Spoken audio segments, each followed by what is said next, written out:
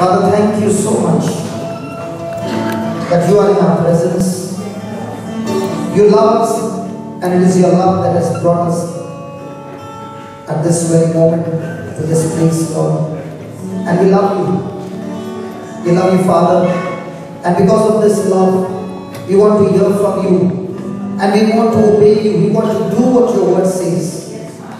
In the past, we have been doing things the way we wanted.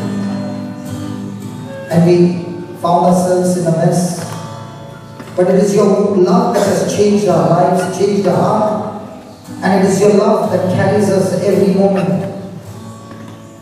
Father, thank you that it is always your will that your children experience that life that Jesus came to give us in abundance. It is always your will, Father. And this afternoon as we are gathered, O Lord, you are going to teach us how each one of us can experience that abundant life that Jesus came to give us. Father, I met a few people and I heard each one going through terrible situations in this country, Lord. Terrible trials. Don't know what to do in the midst of these trials. Where can we go, Lord? Only to you. And this afternoon, Father, you're going to show us the way. Because Jesus, you said, you are the only way. The way, the truth, and the life. So, our ears are attentive to hear your word, your voice. Our hearts open to receive every word, every seed that you're going to plant. And our minds ready to be renewed according to your word. Speak, O Father, to each one of us by the power of your Spirit, that every word that goes forth will accomplish the purpose and bear fruit in our life. We thank you, we praise you in Jesus' name. Amen. In Jesus' name. Amen. Let's give the Lord a big hand of praise. Thank you, Lord. Hallelujah.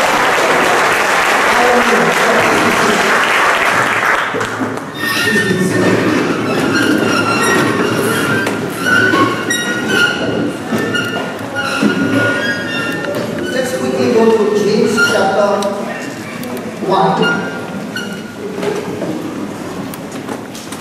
James chapter 1. And let's begin with verse number 2. James chapter 1 and verse number 2.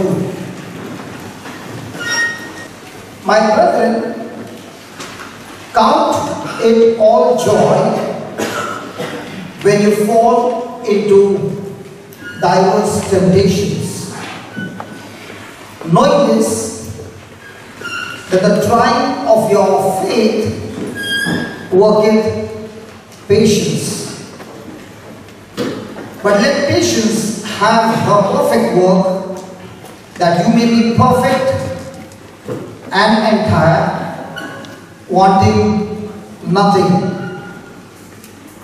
If any of you lack wisdom, let him ask of God, that giveth to all men liberally, and upbraideth not, and it shall be given him.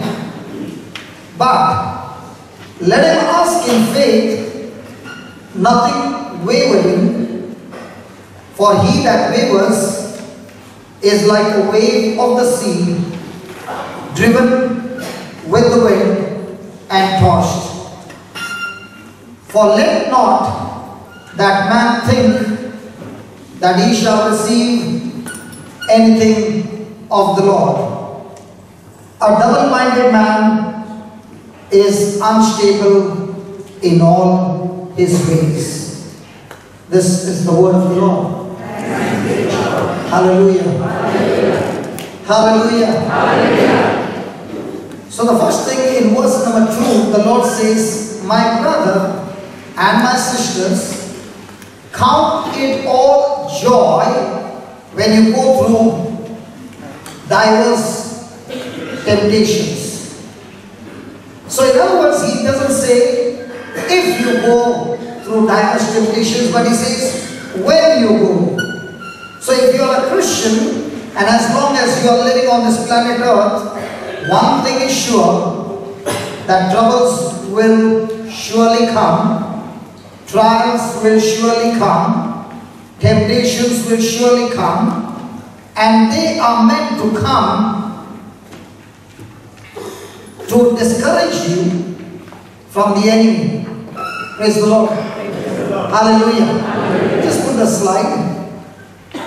Now let's see what is the meaning of the word trial, trouble, temptation. Because every person seated here has gone through this experience and is going through this experience. And today God wants to teach us how can we use trials and turn them into victory. Praise God. Hallelujah. Hallelujah. Hallelujah. This verse number 2 to 8 gives us a solution how each one of us can turn our trials into victory. If you look into the Bible, there are heroes in the Bible who are just like us, and they experience tremendous trials in their life which look like they would not only be defeated, but they would also be killed. But in spite of all those trials, they operated in God's way and they turned into victory. And when you read the Bible of those testimonies, the book of James says the same kind of testimony can be experienced by everyone who believes in Jesus. Praise God. Hallelujah. Hallelujah. Hallelujah. The reason why Satan uses trouble is to strike our spirits with fear. Because fear is an access door for the enemy to strike each one of us. And that's why when trouble strikes us, trouble keeps on forcing us to think on that circumstance or that situation, and you keep on pondering it, you keep on meditating on it, and you have sleepless nights, you have even though you want to focus on something else, you still get focusing on our troubles. Is that true? Yes. Hello, is that true? Yes. So when a person is going through a trial, there is going to be lots and lots of thoughts running in that person's mind, and most of the time those thoughts are going to be extremely negative. They are going to be negative suggestions, praise God, to bring in strife, to bring in bitterness, to bring in unforgiveness, to bring in all kind of negative emotions. And that is why the first thing that the book of James says, count. Some Bible says consider. The meaning of the word consider means a person takes into account a lot of pondering, lot of studying, lot of meditating, and after that makes a decision. And here is God saying, no matter what your trial is, I do not want you to focus on any of your trials, but I want you to focus on my word, myself, and consider it nothing but joy. Praise the Lord. Praise the Lord. Praise the Lord. Hallelujah. Hallelujah. Hallelujah. Now a person will say, is that possible in today's life? Because there is so much of stress going on in my life, there is so much of problem going on. My friend, as long as your focus is on your problem, you have, especially in Dubai, there is something called as a calling card. You call up India, because here you pay through the phone a lot of dirhams, but there is something called as internet calling cards. And then you call your loved ones in India and you can talk for a long time. The dirhams that you pay is extremely low. Now the same way, the stress, the bitterness, the negative thoughts that you got is nothing but your calling card, calling out to the devil to strike you. Thanks for the silence. Hallelujah. Hallelujah. So when you are meditating and studying God's word, you as a child of God is calling heaven. Can you ask your neighbor, which calling card do you have?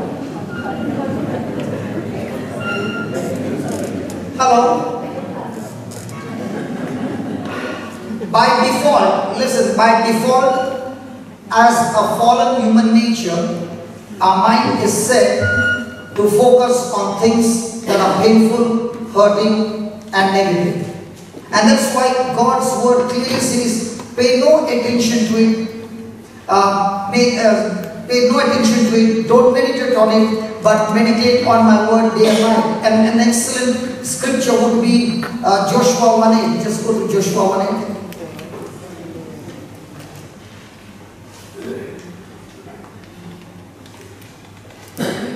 You have learned it before. How many of you want God to prosper you? Come on. How many of you want God to prosper you? Now some hands went down, some are going up. See, that's called double-minded. And God's word says, as long as you are double-minded, you will receive nothing from the Lord. Praise God. Praise God. How many of you want God to prosper you? Come on, lift your hands up, please. Let heaven look at you. Praise God. And how many of you want God to give you success? Some of you have been attentive and still lifting your hands up. Okay, let's read it now in Joshua 1:8. Come on, let's read it. This book of the Lord, everybody read it. Shall not depart out of your mouth, then you shall meditate on your problems day and night. Then you shall meditate on the problems day and night. On the word day and night. Then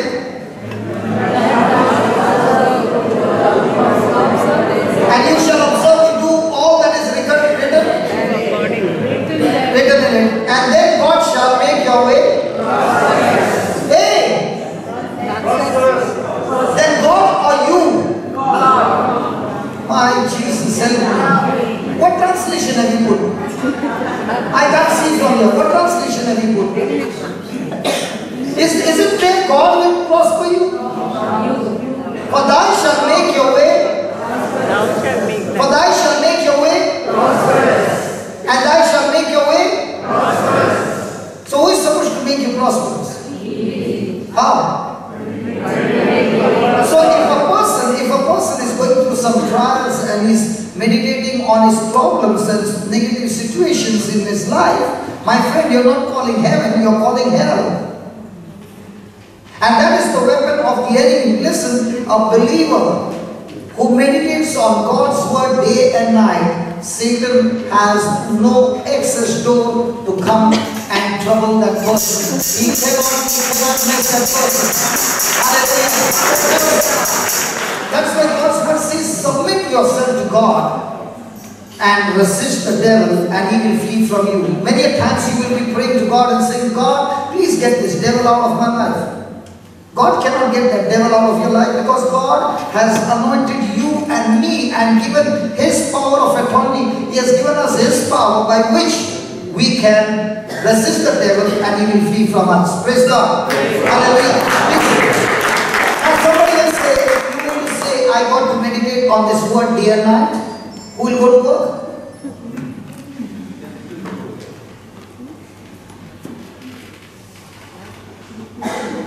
If I sit and meditate on the word of God day and night, who will go to work? Praying will give you food? Yes. Now supposing a lady is cooking food. Let's say she's cooking something. And suddenly she remembers a problem. And she is getting worried. What does the ladies do? They switch off the gas, correct. They switch off the gas, they sit on the chair, they finish their meditation of worry. Then when everything is over, they put on the gas again and they cook their food. No. No? You mean to say you cook food and meditate worry together? Yes. Is it possible for a person to meditate on worry and still cook food? Yes. No? Yes. You ask all the ladies? Yes. See, they are saying yes. Because they got multitasking. Hallelujah. Hallelujah. Hallelujah. In other words, we are champions in meditating our troubles, and actually speaking, we ourselves are calling Satan and giving him access in our life to destroy our life. Praise the Lord. Praise the Lord. But actually speaking, we who believe in Jesus, we who are anointed by Jesus, we are supposed to put pressure on Satan using God's word, speaking God's word, and overcome our trials. Praise the Lord. So the first thing he says, consider it nothing. Now last month we have studied about Jairus. You remember? Yes. Hello, do you remember about Jairus? Yes. We have studied about Jairus. I want to ask you a question. How come Jairus, who could leave his daughter back home, who is about to die, and come to meet Jesus? Why is it? How can he leave his daughter back home, who is about to die, and come to meet Jesus? Because the same thing, the same scripture works over there. He had so much of consideration to think. On one side, the daughter is going to die. All the family members are here. So many thoughts in his mind. And on the other side, he also has got thoughts running in his mind that there is a man named Jesus. That anyone who goes to him and speaks to him, through his hands, the blind can see, the deaf can hear, the lame can walk, even the dead are raised. Now there are two sets of thoughts running in his mind. And he has to make a decision, which one am I going to focus on? And that's what James 1 says. My friend, no matter how many things are going around you, consider all those things nothing compared to the glory of God, and be rejoicing because your God is greater than the situation that you're going through. Hallelujah. Hallelujah. Hallelujah. So, Heavenly Father wants us to reject devil's calling card. What is the devil's calling card? The negative thoughts that he puts in our mind, continuously bombarding those thoughts. And he will give you every good reason. He will do it so systematically, and he will give you like a PowerPoint, step by step, and get you on a journey of reasoning till you come to a point where you begin to question God's word, you begin to debate God's word. One of the devil's calling card is to cause a debate with God's word. A child of God never debates God's word, but believes God's word as it is said. Praise God. Hallelujah. Hallelujah. Hallelujah. Now, he says, consider it nothing but joy. What is joy? Somebody said happiness. Joy and happiness are two different things. If possible, please write down the definition of joy. Joy comes from what you know from God's word. Joy comes from what you know from God's word. What you know. And that know, please put that capital here, just underline that word know. Joy comes from what you know from God's word. Praise the Lord. Praise the Lord. Hallelujah. Hallelujah. Now, let me give you an example. When we watch a cricket match live, till the last ball is bowled, and the match is very close, you don't know which team is going to win, and you are tensed. Then you see the last ball bowled, and your team won the match. The same match, you are watching the highlights. Are you under pressure this time? No. Why not? You know the end result. In the same way, joy comes when you know what God has promised you in His word, the God who has made a covenant with you, and the God who is faithful, and He keeps His covenant no matter what. He doesn't fail. Hallelujah. Hallelujah. So I have joy by knowing what God's word says. A question to everybody. I preached this before. Let's listen to it again.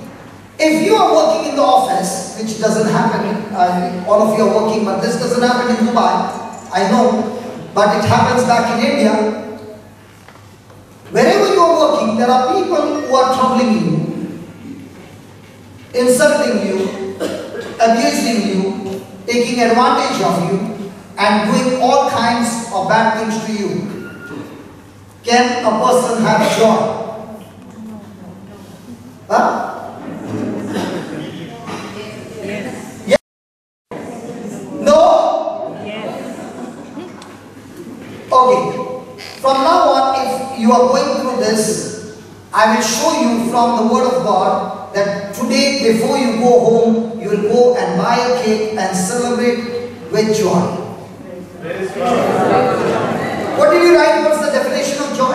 What did you write? Joy comes from what you know from God's Word. Listen, when it is happiness is when all things are in your favor. You desire for some things, it happened, praise God, you are very happy. Your expectations were met, you are happy. So when it comes to happiness, it's always going to depend on what's on the outside. It affects you on the inside.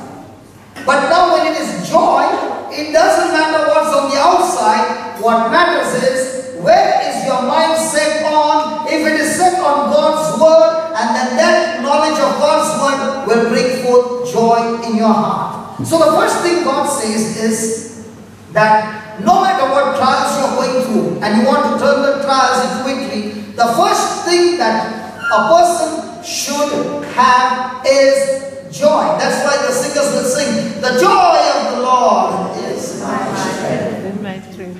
Hallelujah. Hallelujah. Now let me show you how this joy comes. 1 Peter 3:9. 1 Peter 3:9. Yes, everybody please, and listen. Are we only the hearers or the doers? Doers. So we not only see the scripture, we hear it, and at the same time we commit ourselves. God, if this is what you are saying, I am willing to put it into practice. Amen. See, if I am only a person who is taking notes, coming here, listening to the Word, and going back and not putting it into practice, even after 10 years, your situation will be the same. Situation changes when a person makes a decision. Lord, if this is what your Word says, I'm going to follow you, irrespective of how much uncomfort is there, I will continue to follow you. Amen? Amen. Yeah, please read it. Repay. Repay or do not repay? Do not repay or repay? Okay, do not repay. Evil for evil. But on the contrary, repay with a blessing. Then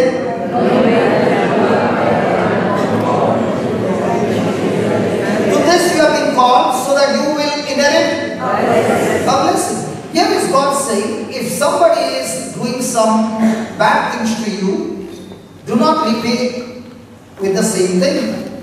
But on the contrary, repay with a blessing. Means pray for him, do something good for him, praise God, talk something good about that person, focus on the good things about that person. And if you do that, God says, you shall inherit the blessing. Now please understand, your good health, your family, your finance, your job, your car, your house, all that is not a blessing. It's the fruit of the blessing. Blessing is the root, which is the anointing, the power that God gives, by which you use it, and out of it comes the fruit. So here is God saying, when somebody comes against you, it's an opportunity for you to download my blessing if you are willing to renew your mind and overcome that evil with good. Supposing you are working in an office and you are getting, say, 10,000, and the manager said, from next month we are going to give you 15,000. How many of you are going to pray for the manager's transfer? How many of you are going to shake heavens and say, God, please change his heart, please change his life, and if you can't do anything, kill him, but change it, get him out of my life. Now this scripture speaks the same. It's speaking much more than 15,000. It's speaking about blessing in every area of your life. Hallelujah. If you understand God's way, then this opportunity that we have received, we will quickly respond by reaping with good, with blessing. So what will I inherit? Blessing. So now that I've got the knowledge of this word, now in the midst of this trial, am I going to be joyful or am I going to be depressed? If I consider this word, then considering this word will produce joy in me. But if I do not consider this word, but I consider the situation that I'm going through, then I'm coming back home depressed, angry and bitter. Are you following? Yes. So the first key to turn my trials into victory is consider it nothing but joy. Praise God. Praise God. Praise God. Now, I heard this word, I learned this word. When the situation comes, I don't remind myself this word. What will be my response? I repeat again. I heard this word, I studied this word, but when the trial comes, I don't remember this word. What will be my action? So in other words, my action and my decisions are always based on the knowledge that I have at that moment. If my knowledge is negative, my decisions are negative, my actions are negative, my destination will surely 100% guarantee will be negative. But even though my situations are negative, but now understanding the word, the truth that sets me free, I make a decision to abide by God's way. I might look like a fool to everybody around, but praise be to God, the end result will be victory. Hallelujah. So please write down. It's very, when I go through trials, please write down. These are very important points. Golden points. When I go through trials, I must remind myself of what God's word says. Of what God's word says. Now what happens when a person reminds himself of the word, what God's word says? Come on, what comes? Joy. Joy. Just give me Romans chapter 15 verse 13.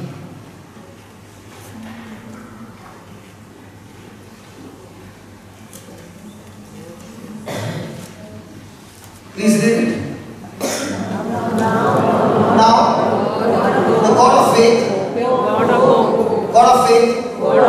Now, might be you are sitting here and you're going through a situation like this with full of frustration. And your hope is extremely hopeless.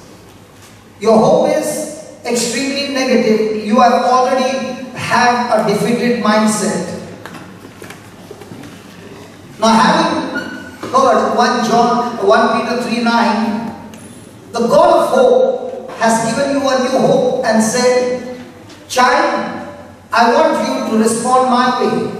And if you respond my way, I am not going to give you blessing, but you are going to inherit my blessing. It's going to come as a birthright. It's going to come because you are showing me evidence that you belong to me. Because inheritance comes only through the family, especially those who are in Goa.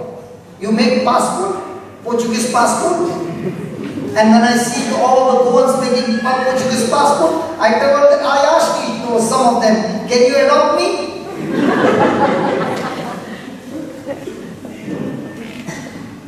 They get Portugal passport only because they are born in that Goan family. What is my mistake?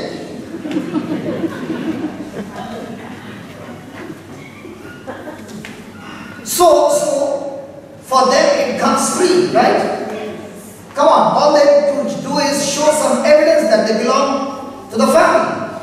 In the same way, God is saying, for me to inherit the blessing, I have to show evidence to God and to the devil who is giving me his calling card, and I say, hey listen, I'm not using your calling card, I'm using God's calling card, 1 Peter 3:9, and I'm showing you evidence, devil. There was a time when I was living under your slavery, but today I have got evidence to prove to you that now I belong to Jesus.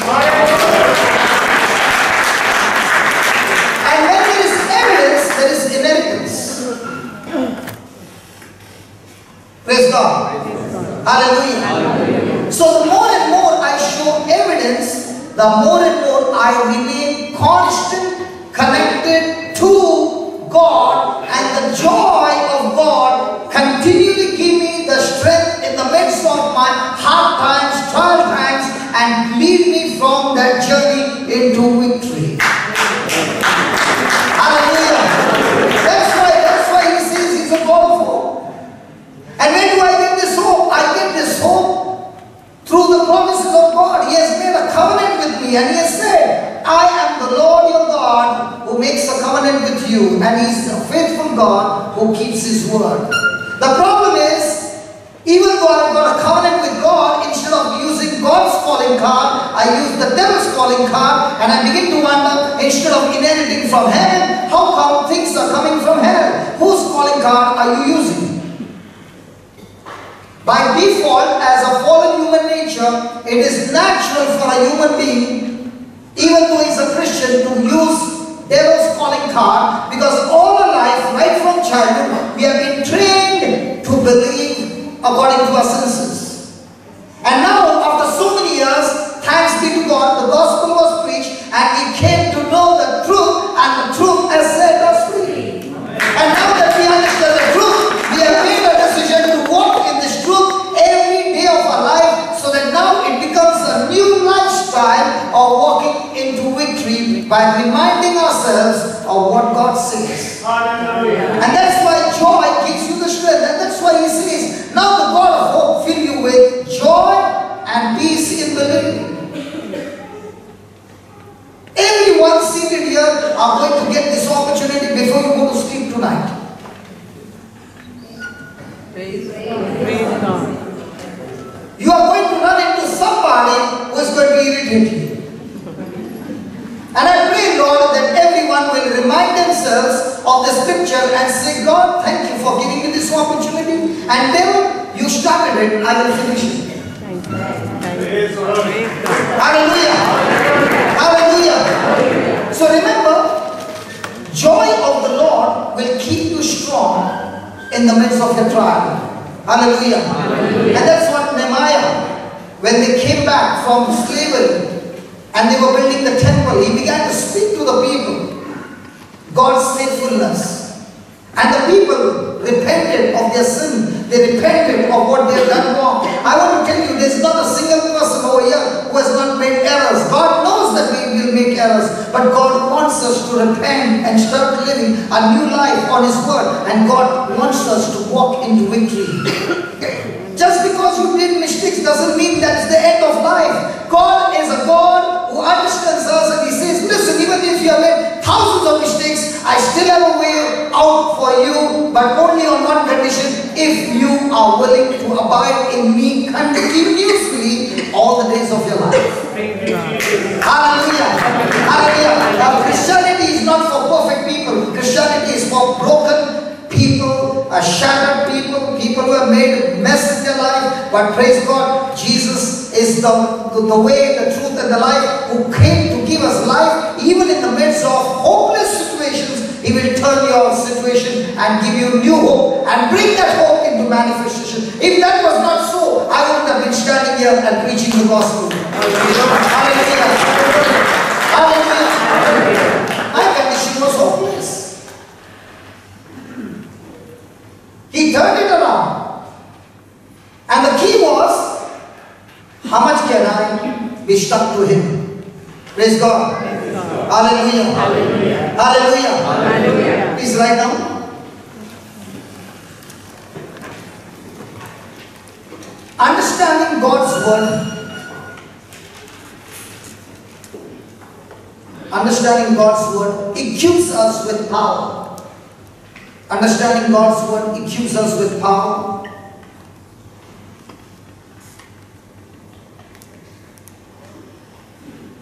And helps us to arise. And helps us to arise above the pressure of trials. The pressure of trials.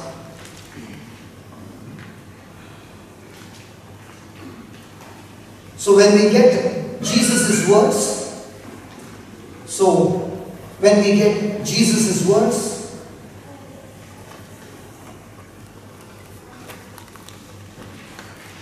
we will get His joy. We will get His joy.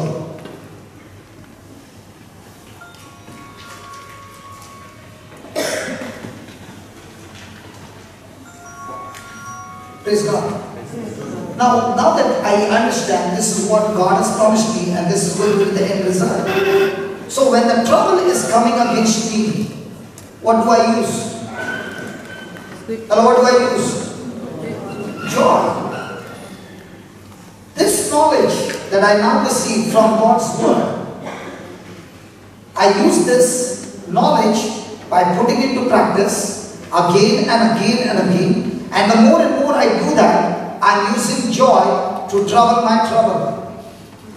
If I'm not using joy, but I use worry, then my trouble will trouble me so much that I will be troubled the whole day and night. But if I use joy, then I'm learning to trouble my trouble.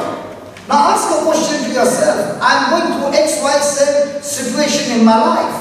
Am I using joy to trouble my trouble when those thoughts are troubling me? See, everyone seated here is saying, God, please turn my trial into victory. But God is saying the first thing that you've got to do is have joy. How many of us have an attitude of joy? How many of us have an attitude of thanksgiving? Reminding ourselves of the past victories that God has given. Reminding ourselves of the great witnesses and testimonies that are recorded in the Bible. And drawing that power from those testimonies and rejoicing and saying, God, if you did it on that day, you did it on that day, you did it on that day. The Bible says you are the same yesterday, today and forever. You will do it one more time. Hallelujah. Then when you look at the heroes in the Bible, you will find them reminding themselves again and again how faithful God is, how mighty God is. And all these things, reminding all these things work in our thinking. So joy doesn't depend on the circumstances that's going around. Joy depends on a person. On what are you focused on? Are you focused on God's word or are you focused on your situation? Can we just pause for a moment, close our eyes and ask God, Lord, today you have made me realize that I'm going through these trials. And these trials are actually troubling my mind.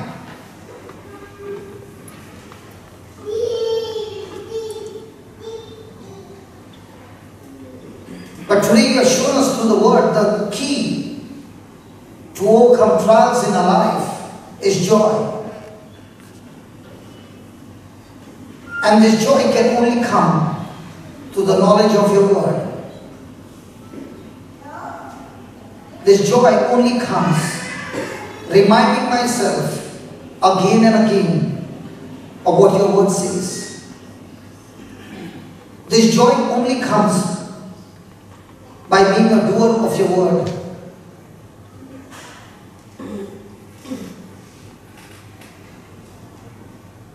This joy only comes through the understanding of your word.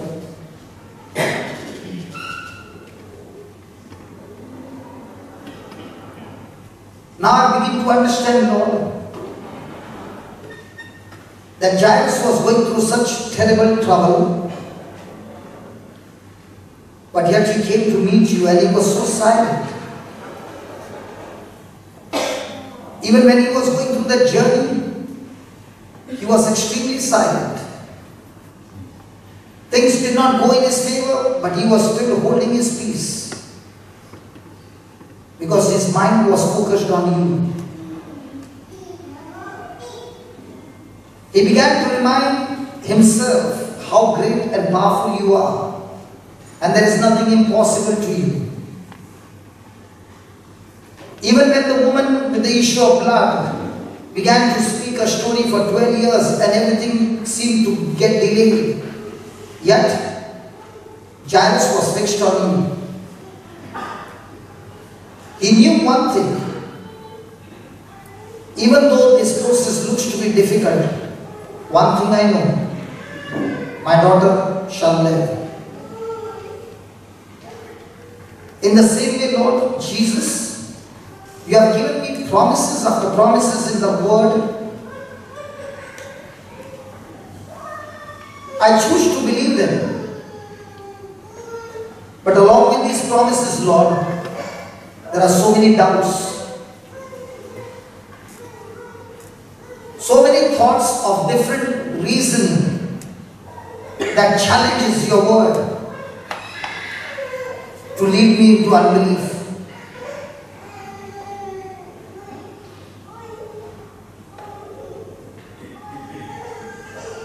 Lord, I now understand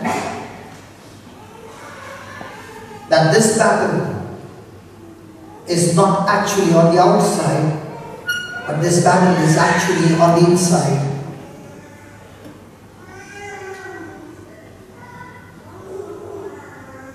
Father, in the name of Jesus, we ask you to teach us and train us, to renew our mind, to train our mind to focus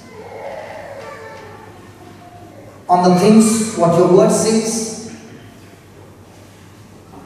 and not focus on those negative things.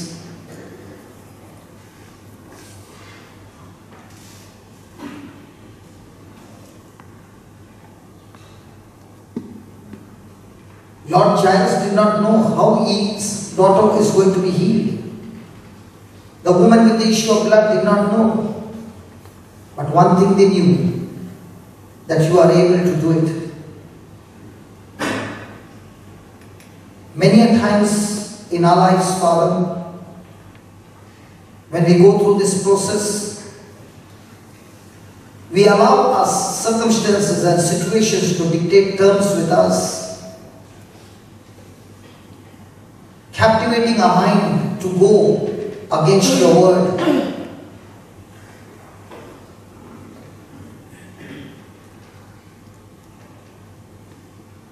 But today you have shown us, O Lord, how important it is to be joyful.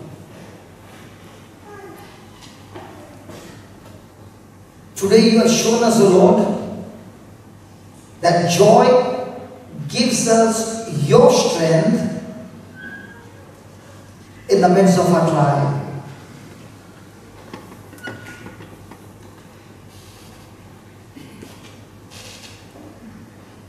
Today you have revealed to each one of us that in every battle of life, God, you are always willing to do, but along with your willing, you want us also to agree to you. Please forgive us. Many a times, instead of agreeing to you, we have been agreeing to the lies of the enemy. We have been agreeing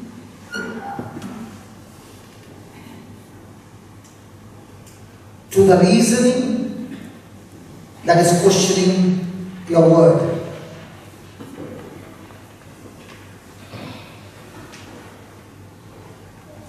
Oh Father, as we focus on you and we ask of you,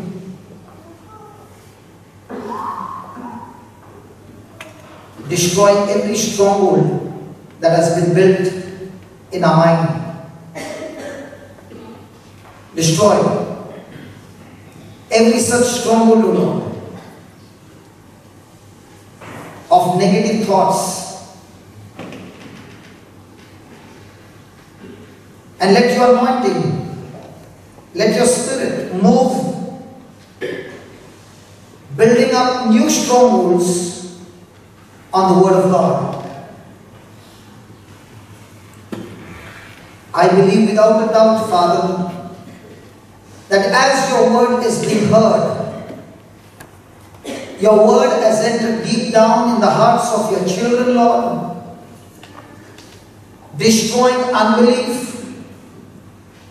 destroying captivity, destroying spiritual blindness, destroying oppression and depression and every kind of fear that had captivated your children for years. Lord, your word says that you sent your word and healed and delivered your people.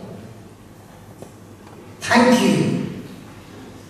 Thank you, Father, that right now, that great miracle is taking place in our midst. Right now, mind set on trials and negative situations, that setting is changed to a new set. That the minds of your children are set on your word. Thank you and praise you. In Jesus' name. Amen. In Jesus' name. Amen. Hallelujah. Hallelujah. Well, let's give the Lord a big hand.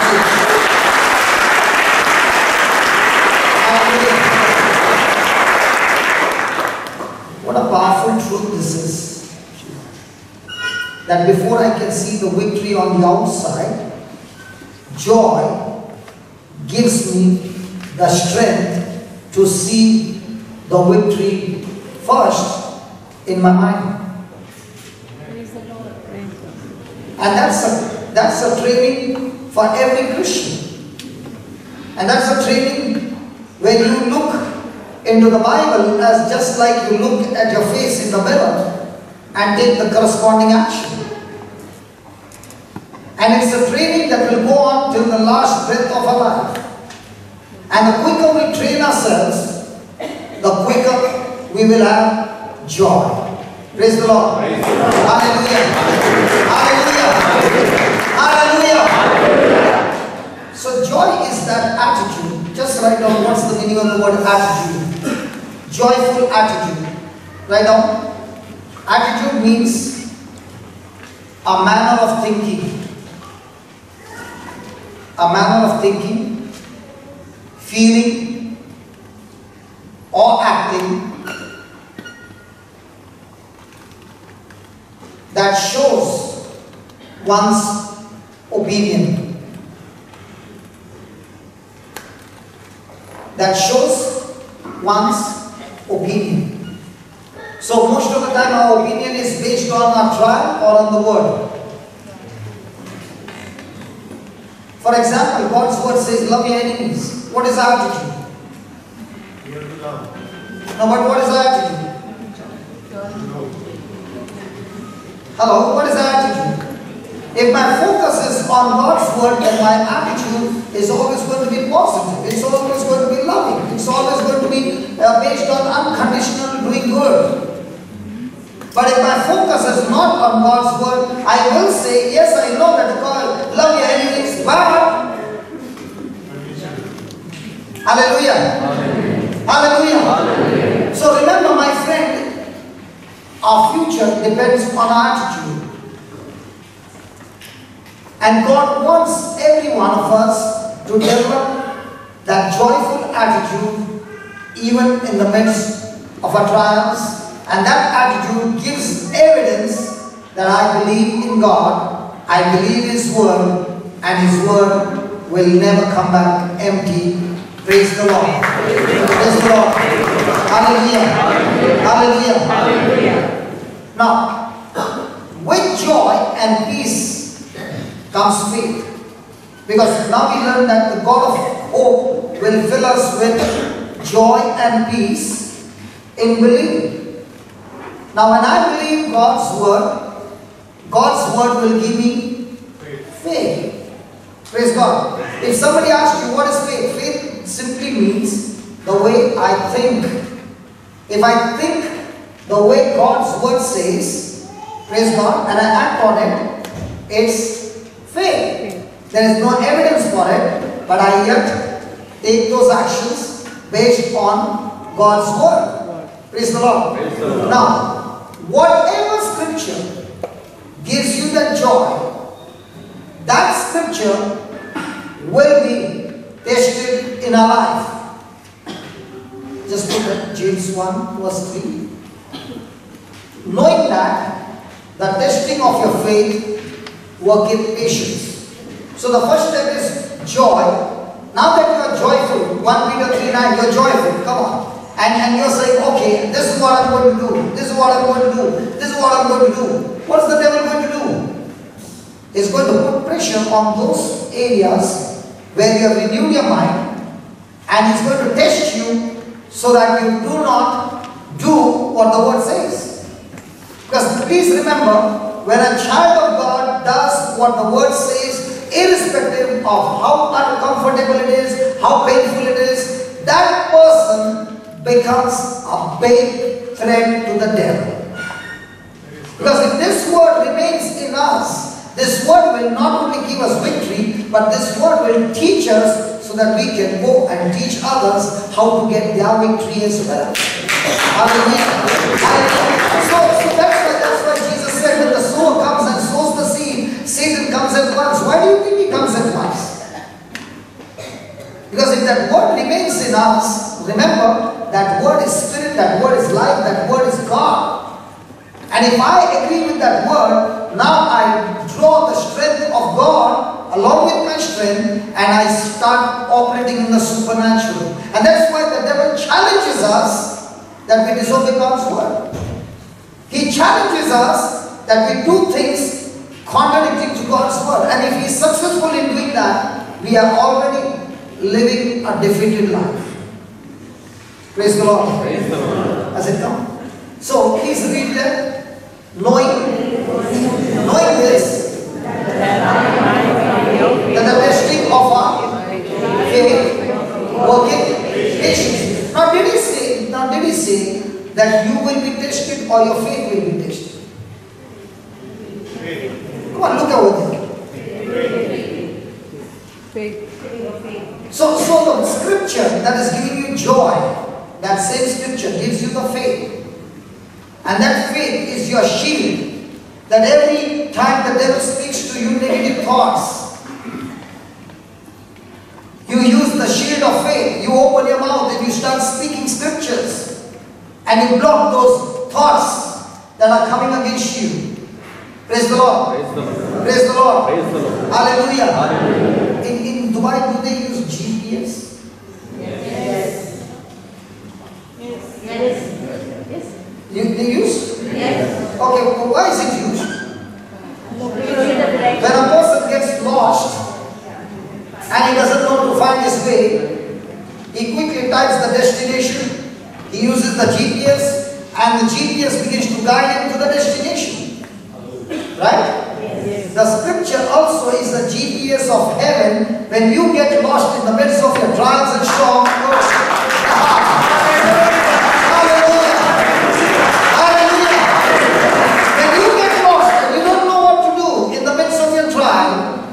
switch on the GPS it's called as a spiritual GPS, praise God, where you get connected to the word of God. You don't know. Sometimes it so happens you are driving, and it says left and right and left, and it's so close.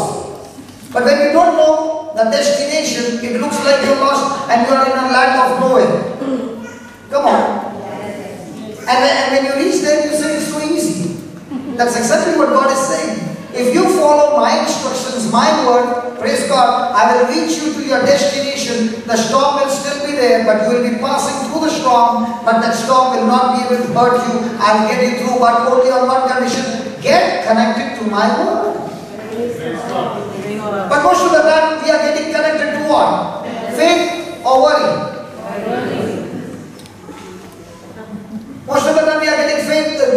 what? Faith or worry? Hallelujah. Now listen, if you're getting connected to worry, you're on a wrong GPS. Where do you think you'll land? On the wrong side. So is God to be blamed? Hello, is God to be blamed? No. He's saying no matter how much the devil is putting pressure on you, you can still find your way through if you get into my word. Praise God. Hallelujah. Hallelujah. Hallelujah. Hallelujah. Now, why should I be joyful? There's one more reason why I should be joyful. Because in the midst of trials, these trials can bring the best that is inside of me, which I don't know. Again. When I'm in the midst of the trials and I'm focused on God's word, then these trials will bring the best that is in me, which I don't know. Praise God. Hallelujah. Hallelujah.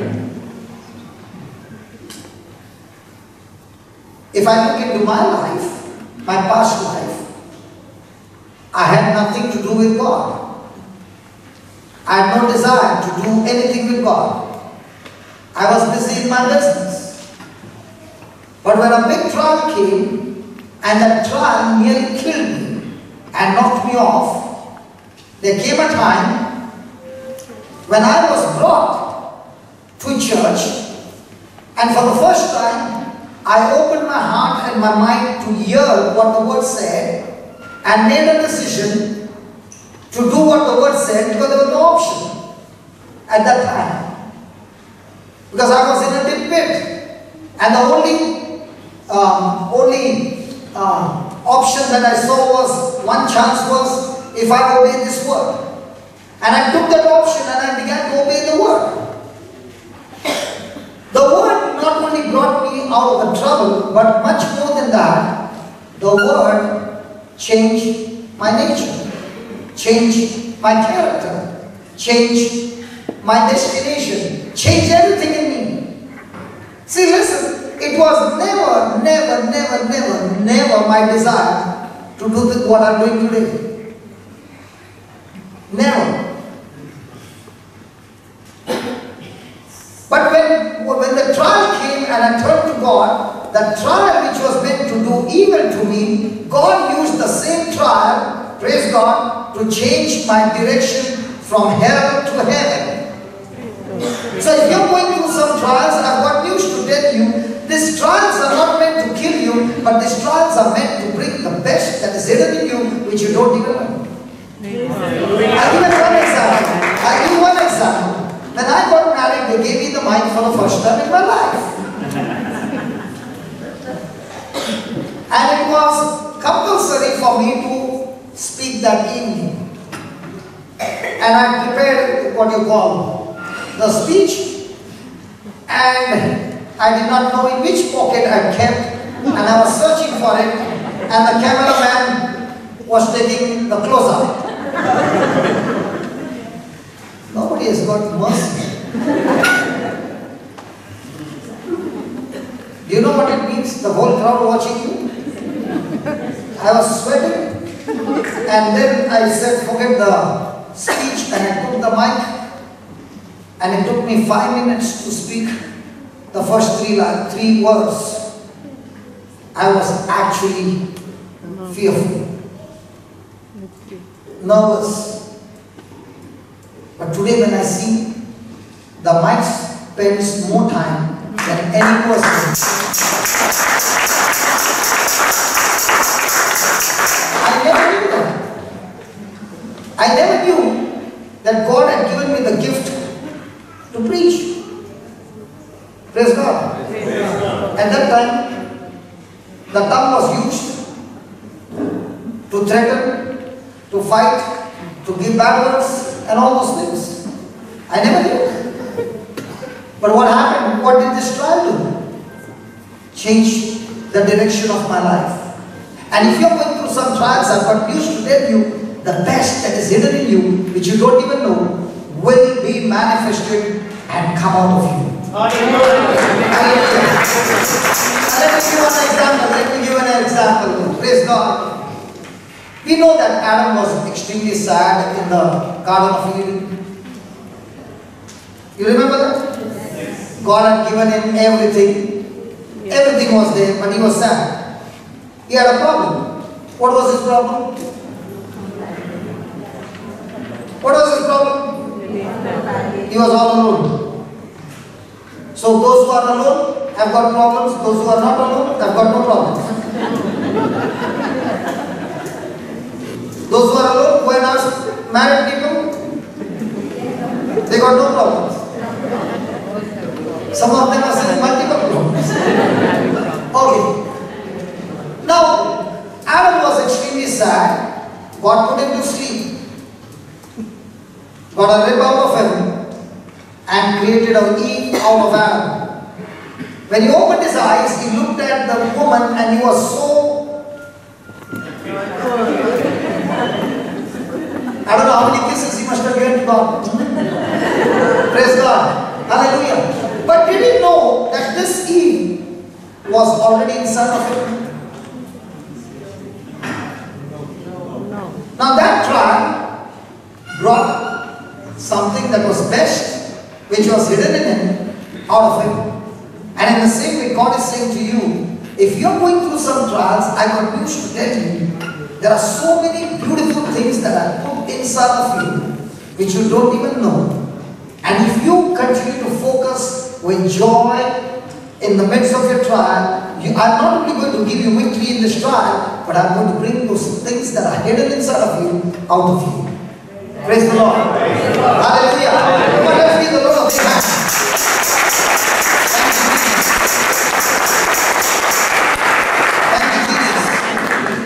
Thank you, Jesus. Thank you, Jesus.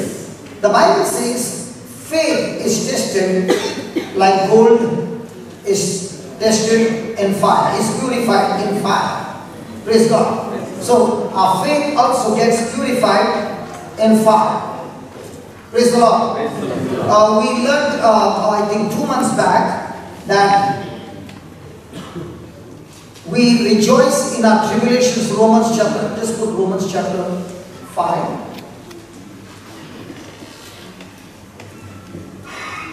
Three onwards. What does it say? We rejoice in our tribulations. Then, not yet come. And not only, because tribulations working, patience working, experience and experience. Now what is he saying?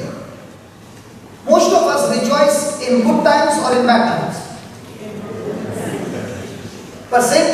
Paul says, I am rejoicing in good times, but I have got news to tell you, I rejoice more in bad times. Why? Because in my bad times or in the times of my trials, out of it comes patience.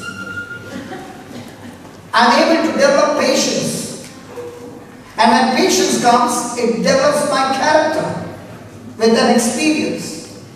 And that character and that experience and that patience brings about a new hope, and that new hope does not disappoint us because God has poured His love into us. Let me give you an example. A lady goes to a market and picks up 2 knives. Do your ladies use knife? Yes. Do you use knife? Yes. You cut vegetables, right? Yes. Okay.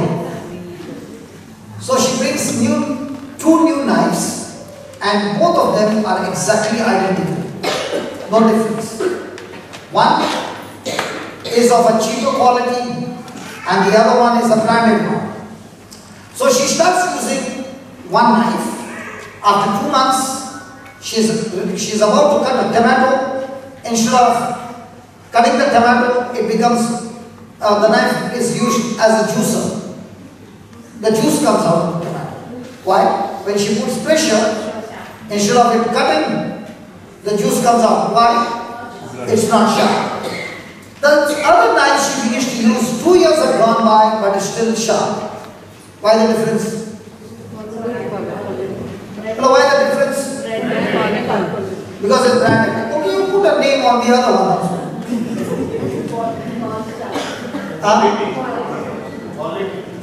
Because both are steel, but one is hardened. It is tempered.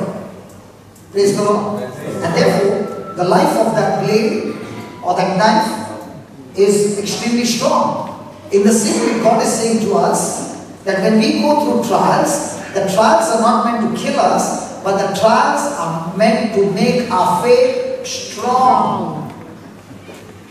Tempered, strong. So that this faith will not be a wavering faith, but this faith will be so strong that it will keep on coming through the trials and give us victory all the time. So in the church we find two sets of Christians. One set of Christians which says, praise the Lord, hallelujah, God is good all the time, great and mighty is my God, and all those things. But when trial comes, when faith is tested, out of that same mouth comes worry. There's another Christian also says the same words, but when trial comes, out of his mouth comes joy. Out of his mouth comes the word of God. Out of his mouth comes his faith. Now who is going to get the victory? And what about the first one? So the first one is a fake Christian, the second one is a genuine Christian. Just as in the two knives, they look the same. One was fake, one was genuine. How do you know you are a genuine Christian? In the midst of your trial. Nobody liked it, no? Hallelujah! Hallelujah! Ask your neighbor, who are you?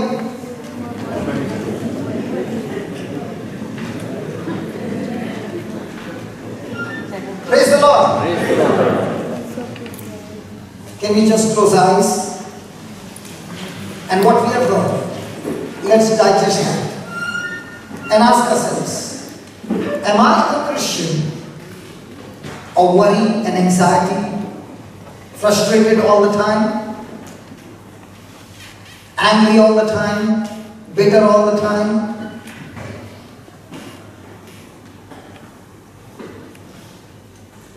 The enemy will always send thoughts and imaginations against us.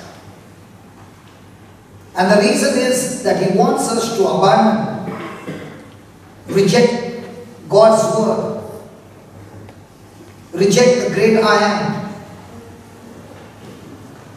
He wants you, my friend, to receive his lies, his fear, doubts, oppression.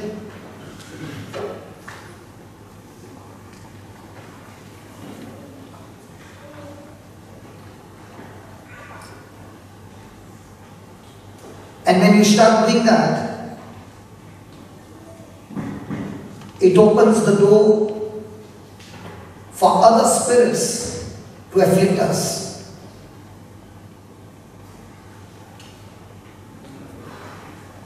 Today God is saying to each one of us, cast your cares unto God, for he cares for us. He's telling each one of us to cast down imaginations and thoughts. Imaginations that come to you in a very smooth, systematic way, reasoning, taking you away from God's word. And then these reasoning begin to multiply.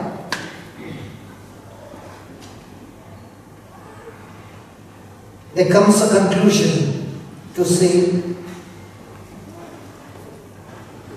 why is it now that what I'm going through, God's word, makes no sense?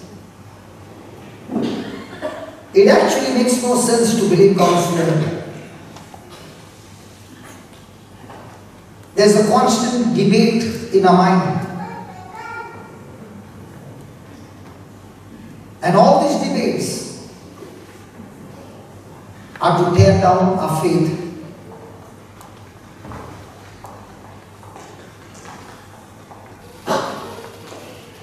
All these thoughts are for us to quit and give up.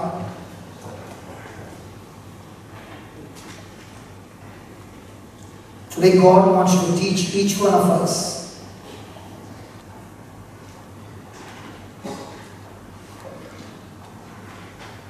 that when our faith is tested,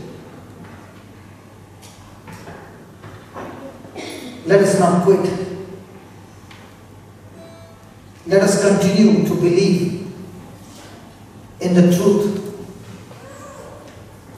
that comes from God's word. The Bible says in the book of Revelation that the Satan is accusing the brethren day and night.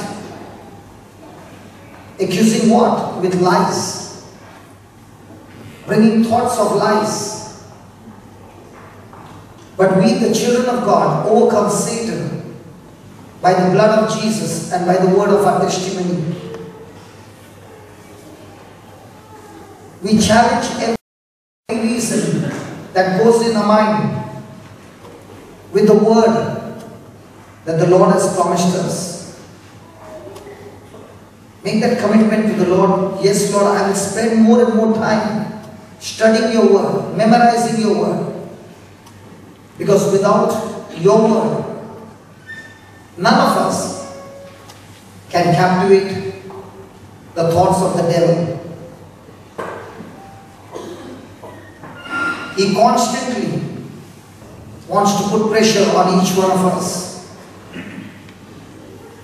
And that's why these thoughts which look to be just thoughts, my friend, they are not just thoughts. They are the lies of the devil. They are demonic thoughts.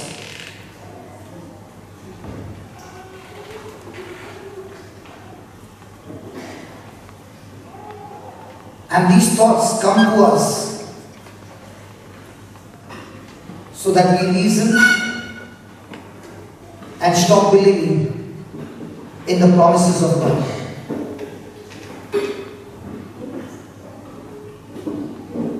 Make that commitment to the Lord right now. That Lord, I am going to spend quality time with you, studying your word. Today I met some people. They used to come when I first began to come to Dubai. And they said, I have not spoken to you, brother, but from the time I've been listening to the word, listening to the teachings, renewing my mind. The Lord has not only brought me out of my problems, but today I've been blessed so much. I've been using the radio channel which gives me 24 hours teaching. Brother, it has set me free from all my bad habits. This word has set me free from my weaknesses. This word has brought joy and peace in my marriage. This word has changed my nature, my character. I was hugging this brother and crying. My friend, each one is going through trials, but this is the way to victory. If you are a person who is just thinking that the preacher will come and lay hands on me and my trials will be over, you are wrong. It's just like a car that needs a jump start. The preacher can only give you a jump start.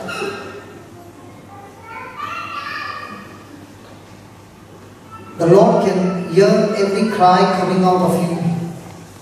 Tell the Lord and tell Him, Lord, give me this grace from today. that I will spend more and more time with you in studying your word, in renewing my mind. Today you have taught me, Lord, how I can cast out every one of those thoughts and imagination by using your word. All this time I was thinking that these thoughts are just thoughts, but today through your word you have revealed to us that every one of those negative thoughts are Satan's calling card, getting me connected to Satan and the kingdom of darkness.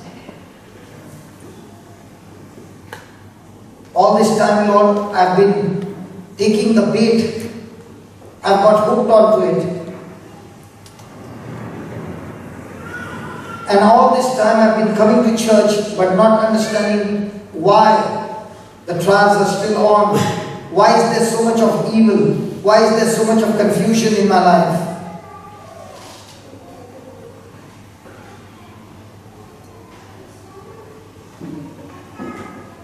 Lord, this truth has set me free. This truth has shown me the ways of the devil.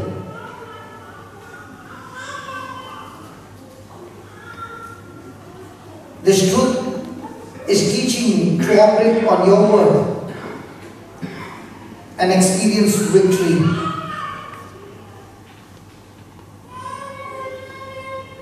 My friend, 99% of the battle is won when a person makes a decision and sticks to the decision.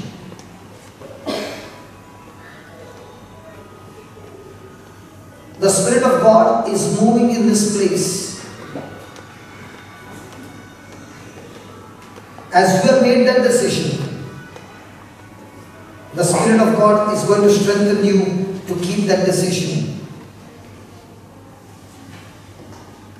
There are some of us who like to debate on God's word. Make that decision, Lord, from now on I shall not debate, but only believe.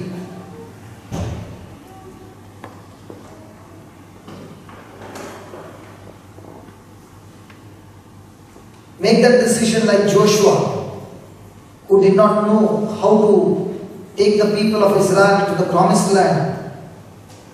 He made that decision, what God spoke to him. 3 things. First of all, to master his tongue. 2, master his mind. And by doing these 2, he was able to master his action. And doing these 3 things, he was able to make his way prosperous and successful. Right now, my friend, let us settle down in our spirit once and for all, and let us make that strong decision to spend quality time every day with God's word. Remember, my friend, the testing of our faith does not work against us, but works for us. Remember that. I repeat again, the testing of our faith does not work against us, but works for us. But we always have been taking our test, believing it's against us. It will be against us if we do not follow the instructions from the word. But if you are making that decision to follow in accordance to God's word, then it will work for you.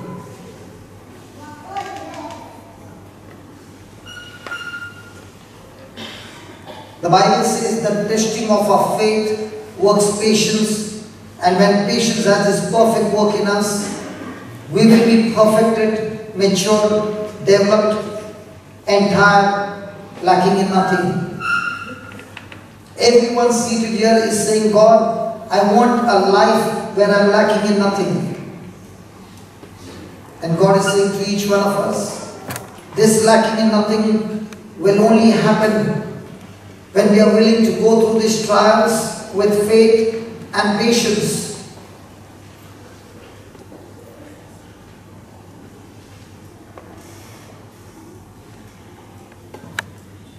Thank you, Jesus. Praise you, Jesus. Hallelujah. Glory to your name. Hallelujah, hallelujah, hallelujah, hallelujah. Hallelujah, Lord. Hallelujah, Lord. As we made this decision, Lord, we thank you. We thank you, Father, that your anointing is moving in our midst, Lord. Lord, thank you that minds are being changed, Lord. Every stronghold, every captivity of the mind is destroyed right now, oh Father, in the name of Jesus. In the name of Jesus, Lord. Every stronghold in the mind is destroyed. Come on, come on. Open your mouth and praise Him. Believe that every mindset, every negative mindset is destroyed. Every stronghold is destroyed. Come on. Open your mouth and praise Him. Open your mouth and praise Him. Thank you, thank you, thank you, Jesus. Believe in faith. Believe in faith. Believe in faith. Believe in faith. The Spirit of God is here. The Bible says now the Lord is the Spirit, and when the Spirit of the Lord is, there is liberty. There is freedom. There is freedom. This is the greatest miracle of your life. This is the time when you receive your miracle. This is the time when your mind is renewed. Your thoughts are changed. Thank you, thank you, thank you, Lord. Thank you, Lord. Thank you, Lord. If you are a person with oppression and depression, in the name of Jesus, oppression and depression is cast out of your life. Every captivity is gone in the name of Jesus. Come on, open your mouth and praise Him. Come on, open your mouth and praise Him. Come on, open your mouth and praise Him. The glory, the glory, the glory, the glory, the glory, the glory, the glory. The glory of God is here. He's giving you anointing to be courageous, to be strong, to be bold in the midst of your suffering, in the midst of your suffering, in the midst of your suffering, in the midst of every circumstances. Make a decision. Lord, I'm going to be bold, I'm going to be courageous, I'm going to be strong. Drawing my strength from your scripture. Drawing my strength from the promises of God. Thank you, thank you, thank you, thank you, thank you. Thank you, Jesus. Thank you, Jesus. Thank you, Jesus. Thank you, Jesus. Thank you, Jesus. Thank you, Jesus. Thank you, Jesus. Hallelujah. So our trials and our test is going to make us strong. Just like an athlete who goes through training. You know, when I was studying on this, the Lord reminded me of my own personal experience. When I was 10 years old, I come from Bombay. My brother took me to a swimming pool. And in Bombay we used to have the municipal public swimming pool.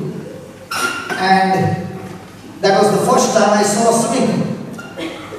And then he took me there, he showed me the water level and he said, this is 3 feet, this is 5 feet, this is 8 feet, this is 10 feet, this is 15 feet. And everywhere he went, he showed me and he said, this 15 feet, it's 5 times your height. Praise God. And he is a good swimmer. And he looked into my eyes and he said these words. When you are in the water, remember these words. Move your hands and legs and don't stop it. You will definitely come up. What? Move your hands and legs and don't stop it. You will definitely come up. I said, okay. And then he said, when you come up, don't stop. Continue it. I said, okay. And he took me to the water where it was 15 feet. Now please remember, whether it's 15 feet or 100 feet, it's the same. Because in 4 feet also when your legs don't touch, it's the same. So it doesn't matter 15 feet or 4 feet. Praise God. And he said, I'll show you how clean the water is. And he took me close and threw me into the water. I went inside because he threw me. And I remembered what he had told. So I began to use my hands and legs with full strength, and praise God, I came up. My mouth came up of the water. I looked at him and I stopped my hands and legs and I said, "Help!" None of you have got mercy. I went in and I realized he is only standing on the outside but not coming. And I began to move my hands and legs again and I came up. And within 2 minutes, all my energy was over and I could use no more. And when he saw that, he dived into the water, brought me out and he said, "Good, but I told you when you come up, don't stop. Why did you stop?" Now I'm still up. And he's scolding me. He brought me out and told me, "Sit down here, I'll be back in 10 minutes. And don't jump." I said, "I jumped into the water? I just got an experience." He went for 10 minutes of his swimming and I was watching him. And he came back and he said, "Are you ready?" What should I say? Go on, what should I say? No. I said, "I'm ready." Do you know why I was ready? Because I saw him enjoying the water. And here I was fighting with the water. And I thought to myself, if he can do it, I can do it as well.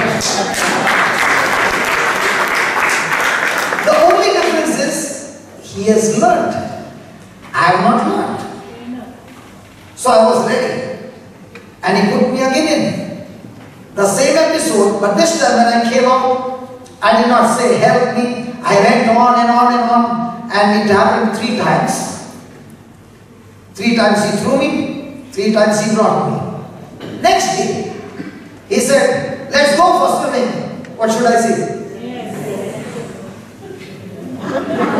Who said yes? Let me see. Do you want trainers like that for training swimming? Or do you want Baba Re Putta Putta and calm.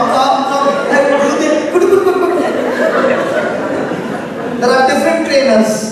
Someone will take you to the swimming pool, first teach you how to get into the pool. 2 days will go there. Then they will go into the water and do. But my brother was not like that. He was a very rough trainer and he got a rough candidate as well. Praise God. The second day, I was already crossing the breadth of the swimming pool. Now, when I began to study about trials, this incident came to my mind. And I then realized that after years, I used to go for swimming every day. And I used to swim every day 5 kilometers non-stop.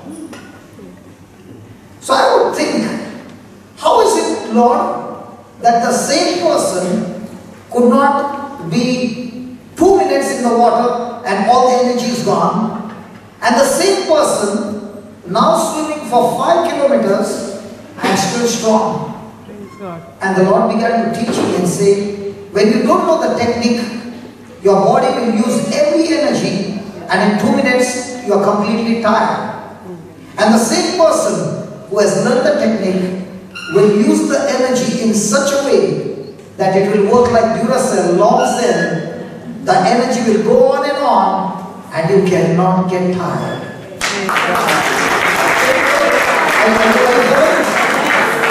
So in our trials, what has happened is, those trials have come, the enemy is there, but the problem is we can't see the enemy, but we can see his works. And not knowing the truth, we have only imitated people of the world and done things according to that system and came back more suffocating, more tired, more beaten up, more wounded. But praise be to God, when you learn the technique, you will not only be swimming, but you will be swimming a long distance. Hallelujah. God is my witness. God is my witness. In my life, I must have saved more than 100 people from drowning in real water. More than 100. And then when I was going through this trial, I began to wonder, and the Lord, the Holy Spirit reminded me and said, there was a time when your brother saved you. There was a time when your brother taught you the technique. But your brother doesn't swim 5 kilometers because he did not practice. But what you learned, you began to practice and develop more and more techniques from experts, and you were able to go on a long journey. In the same way, my son, there came some people in your life who showed you the basic technique from the Word of God, and you began to float in the water, float in the storm of your life. But the more and more you got deeper and deeper and began to learn my technique. And when you learn that, you learn it in your circumstances. I could have not learned swimming 5 kilometers outside the water. Hello, can I learn swimming 5 kilometers outside the water? No. Or do I have to get into the water? And when you're swimming, I don't like to play in the water. Some people don't like to play in the water. I will dive, finish my laps, and I'll be out. I don't play in the water. Now when I'm going on laps, one after another, for 1 hour or something, some people will be thinking, this fellow is crazy. Why is he swimming so much? There's a target. There's a vision. And I want to achieve it. In the same way, in our trials, there should be a vision. There should be a target. And say to yourself, Lord, this is what your word says. I'm going to train myself. I'm going to learn your technique. I'm going to do your way. And I'm going to reach the other side. But this time, victorious, and teach others how they can also do it. Now, why are those trials coming to your life? They have come into your life to make you a better person, to build up your spiritual muscles, to build up your spiritual stamina. Hallelujah. Hallelujah. Hallelujah. Hallelujah. But how many of us treat trials for our good? And how many treat trials that this trial is going to kill me? It's the way I look. Give me 2 Corinthians 4:17. Do you like trainers like my brother?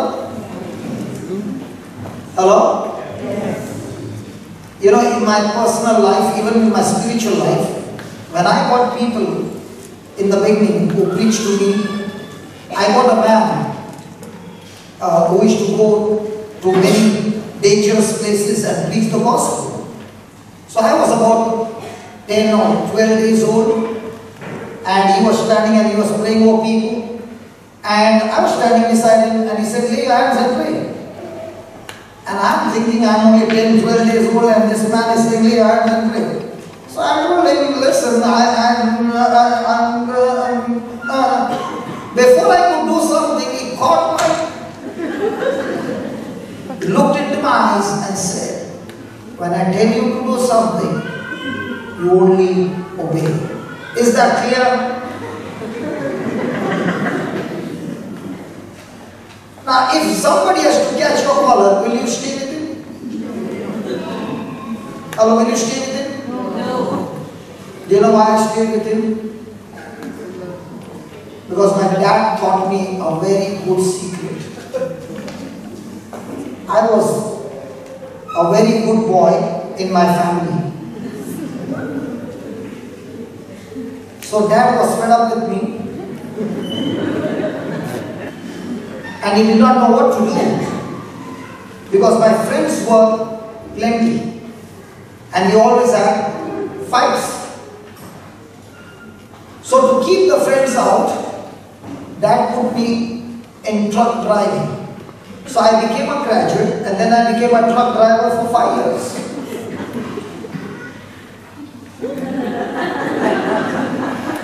Okay? Now the garage in Bombay and the garage in Goa is very different. The garages in Goa, the shutters will open only at 12 o'clock and close down by 5 o'clock. But the garages in Bombay, the shutters never close because they don't have shutters.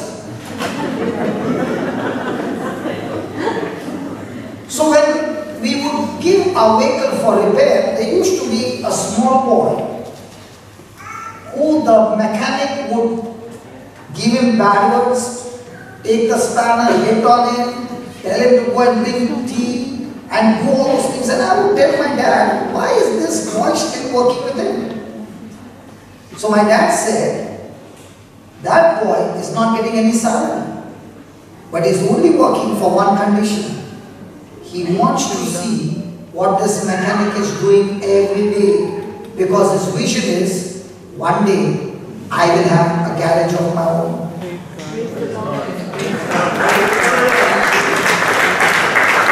What my dad said, I never forgot. When this man bought my shirt, I would see when he would pray, so many healings were there.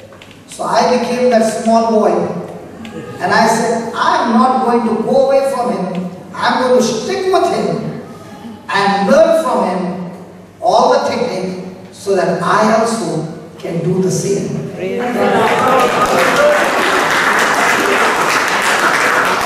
The problem with us Christians is, he said this to me, I'm not coming anymore. She did not smile at me, I'm not coming anymore. Small issues, and we get so much quickly offended and bitter, and we lose what God wants to give us. Hallelujah. Hallelujah. Thank you, Jesus. Thank you, Jesus. So this man used to take me to places where we could be beaten up for preaching the gospel, and he used to ask me, do you want to die in the hospital or do you want to die on the street? I said, for what? For preaching the gospel. I said, on the street. He said, come, let's go. So I got trained on the streets with people who are fearless to preach the gospel and bring Jesus to others. Those trials trained me. Those opposition trained me. And that's where those trials began to build me up and make me somebody who I was not. Praise the Lord. Praise the Lord. Hallelujah. Hallelujah. Thank you, Jesus. Thank you, Jesus. Have you ever been impatient? Yeah, many times. Impatience comes when your faith gets tested. Especially when the exams are close at hand. Is the pressure at home on the men? Yeah. All the men. Yeah. When children's exams are close at hand, all the men will behave the best during that time. Hallelujah. Hallelujah. Have you ever been impatient? What's the reason of impatience?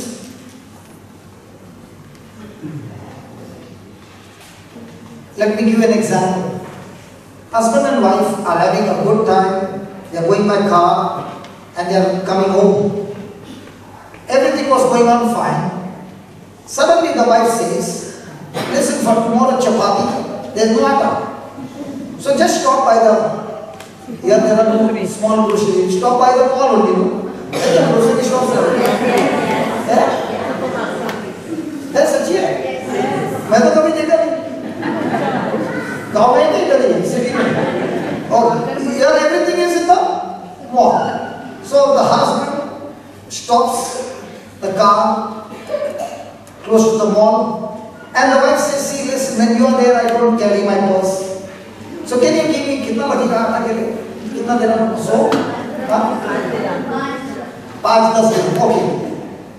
So the husband, like always, ever loving, compassionate, overflowing loving, opens his purse and gives the wife the credit card. He doesn't have change, he gives the credit card. The wife goes up and says, just wait for me in the parking lot, I'll be back in 5 minutes. 40 minutes are gone. Now what is the husband thinking? Huh? How you know? So after 40 minutes, he picks up the phone to call up his wife. How will he call? Hello darling, where are you?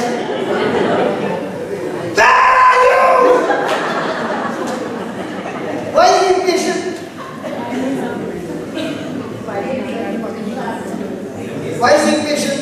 Because thoughts are running in his mind that my wife is an expert in shopping, and by error I gave her a credit card, and I don't know what she's doing with that credit card. Praise God.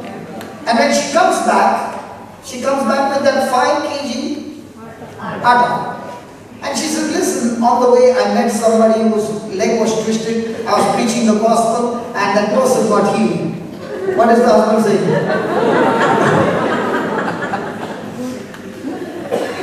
Are you understanding? So what's the meaning of the word patience? Patience means, in spite of my faith getting tested, my attitude remains the same. Constantly, consistently remaining the same. Praise the Lord. And when that happens, praise God, it brings maturity in a person. So a Christian is not mature because he's preaching. A Christian is not mature because he's in the choir. A Christian is not mature because he goes to church. The Bible says a Christian is mature when patience has its complete work in him. Praise the Lord. Hallelujah. Hallelujah. So for anybody who wants his trial to turn into victory, there are 4 key words from James chapter 2 to verse number 8. First one is consider or count. That is in verse number 2. Second one is knowing. Know. Knowing that when your faith is tested, it will work out in patience. 3. Let what? Patience have its perfect work in you.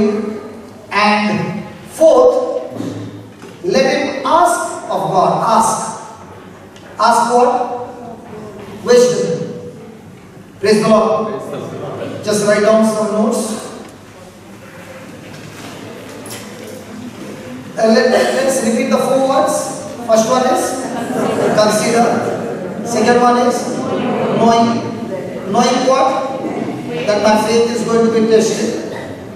Third, let patience have its perfect work. So every time you are impatient, it's only because your faith is wavering and you are operating in fear. Fear is the root. Impatience is the fruit. Faith is the root. Patience is the fruit. So faith and patience, they are brothers. Fear and impatience, they are brothers. So when a person is having faith and patience, the person will not only mature, but the person will reach to a destination where he lack nothing. When a person has got fear and impatience, that person will be immature and he will always have lack, confusion and all kinds of evil, negative things happening in his life. Praise the Lord. Praise the Lord. Hallelujah. Let's say you are only 15 years old and your great-grandfather has kept huge property for you and you are only 15. Can you get that property? No. Why not? You are not yet mature. You are minor. In the same way, God is saying, all those blessings that you are asking for, I want you to inherit them. Not that you will work for them, I want you to inherit them. But the key to that inheritance is that you must what? Mature. So maturity comes how? By your patience. In physical world, maturity comes how? By the number of years. In spiritual life, it's not the number of years. It's how much are you operating in patience. So write down about patience. Patience is being consistently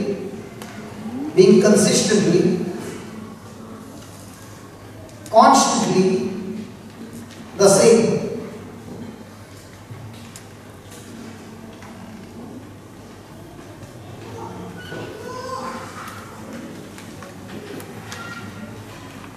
Patience will bring us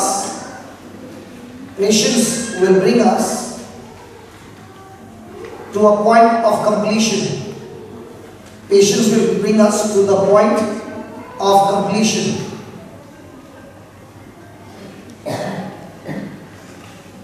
We will come out of the situation.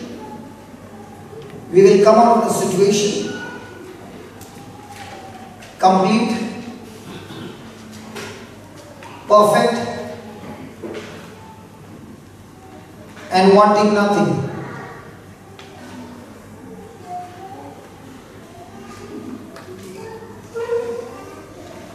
Too often,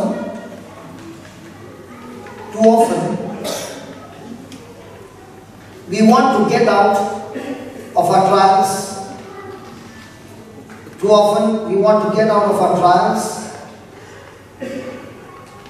or difficulties quickly.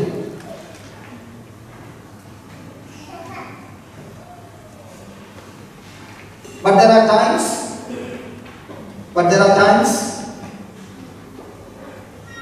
when the best course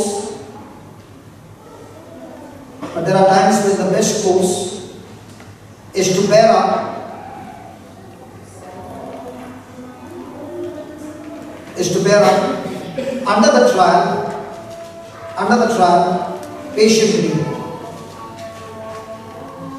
under the trial patiently.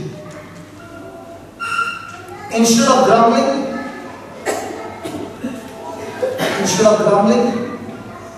and complaining,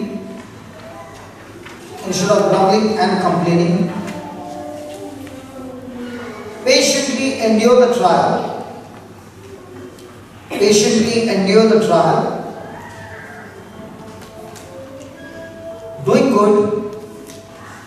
Doing good despite the trial.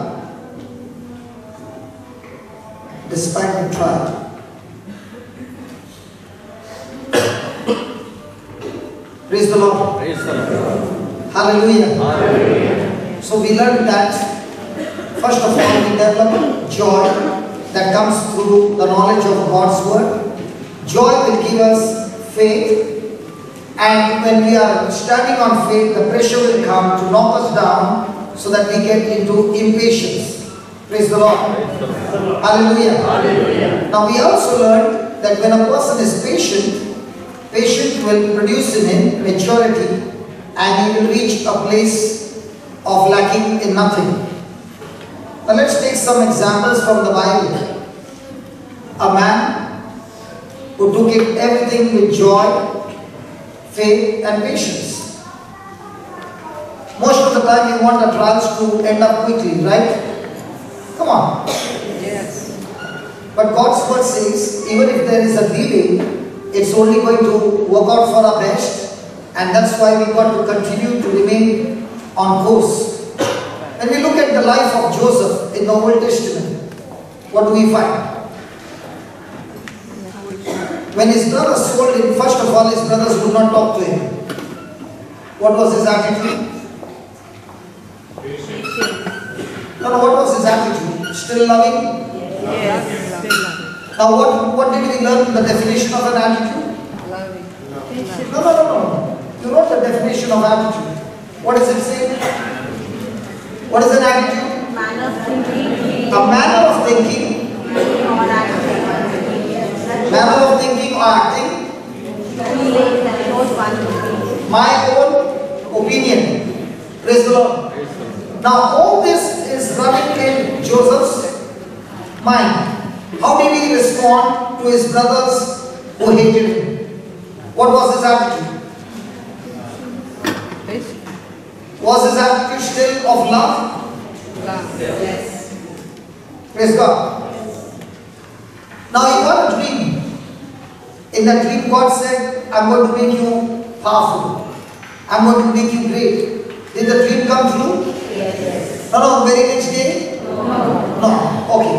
Now, his brothers wanted to kill him. What was his attitude at that time? Did he react? No. They put him in the pit. Did he react? No. They sold him as a slave. Did he react? No. Why did Joseph not react? He had peaceful. Because his mind was fixed on the dream.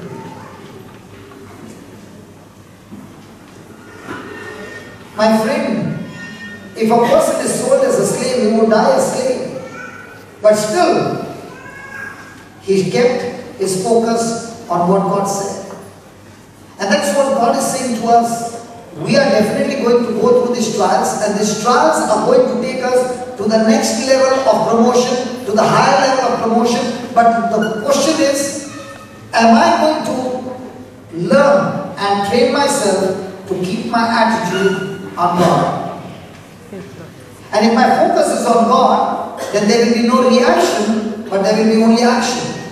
Most of the time, when trials come suddenly, are we in reaction or are we in action? Action.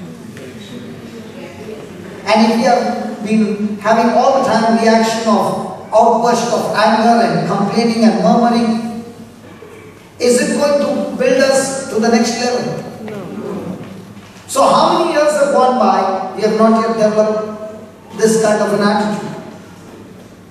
And God is saying to us through James that these trials are meant to make you a better person and for each one of us to enjoy that life in abundance. But are we willing to renew our mind? Are we willing to change? Yes. Praise the Lord. Praise the Lord. Hallelujah. Hallelujah. Look at his attitude again. He's bought by Potiphar. Okay? And then when he's bought and he's in the Potiphar's house, a rich man's son is now a slave in an Egyptian master's house. What was his attitude? What was his attitude? Grumbling, complaining, or submitting? How many times do we live a life of submission?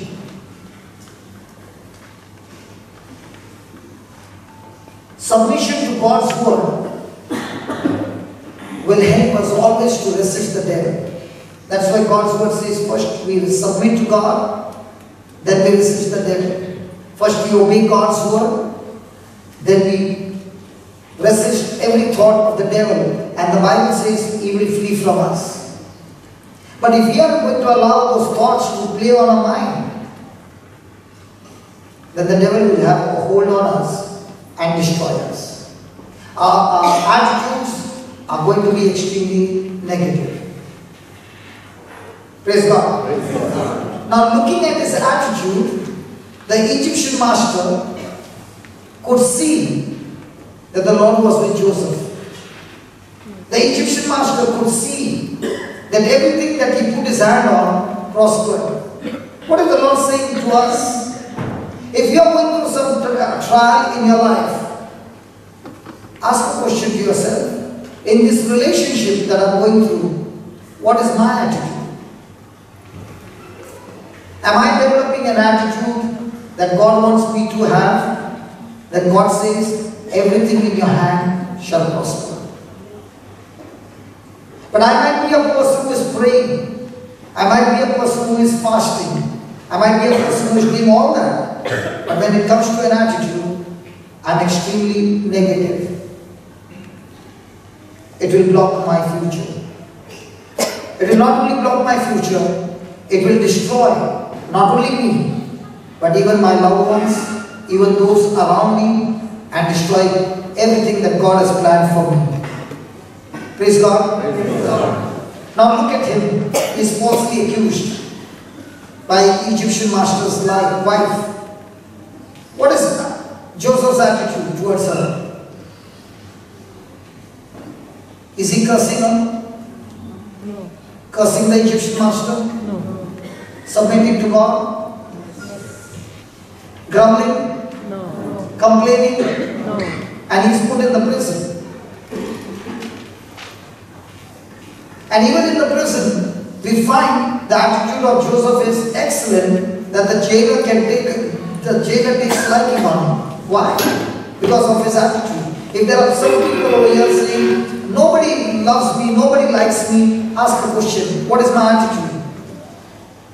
If my attitude is of unconditional love, praise be to God, people will be attracted to you. People who are in trouble will come into your life, and God has chosen you to be a blessing in their life.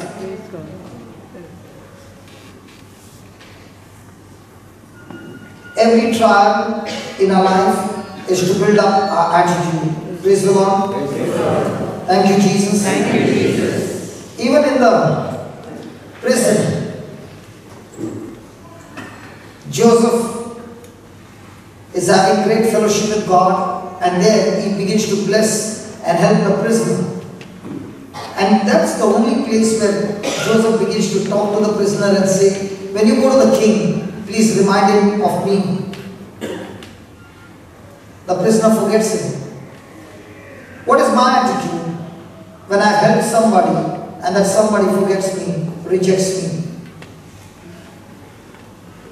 Is my attitude cursing that person, grumbling? No. Reminding myself, so much I've done for this person, but look that this person has forgotten me. No. He has reached a position where he can use his influence and do something for me, and this person is not even thinking about me. You don't find Joseph grumbling, complaining, murmuring. His attitude is still the same, trusting in God for his future. And that's the place. After 2 years of waiting, the king is in a problem and he doesn't have a solution. And the same prisoner whom Joseph had helped comes after 2 years. He remembers what God had done through Joseph and tells the king, I know a person who can solve your problem. Imagine for Joseph in the prison in the morning, gets up and he doesn't even know by evening he's going to be a governor. Hallelujah. Hallelujah. Hallelujah. Hallelujah. What a lifetime labor cannot achieve, our attitude that draws God's favor can achieve in a single day.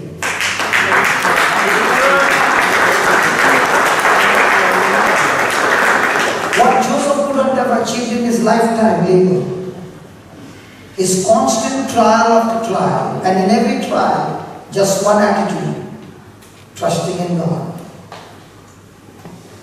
And when he's brought before the king, I like this. The king says, so you are the one who is going to interpret the dream for me? He says, no, not me. And the king is surprised. And he says, my God shall interpret the dream for you. He doesn't take any credit for anything that he does. What an attitude. Friends, our future that God has for us is extremely, extremely great and awesome. That's why Jesus said, I've come to give you life, life in abundance. And God wants each one of us to enjoy this life. But this life will come only when a person has an attitude of joy, faith, and patience. Praise God. Praise God. Hallelujah. Hallelujah. And when you are with these three things, the book of James says, if you are a person with joy, you are a person with faith, and you are a person with patience, the fourth important key is, he says, ask for wisdom. What is wisdom? What is wisdom? Is wisdom knowledge? Knowledge is, right now the information that you are getting is knowledge. Then what is wisdom? Wisdom is when I don't know what to do. God gives me a solution. God gives me an insight.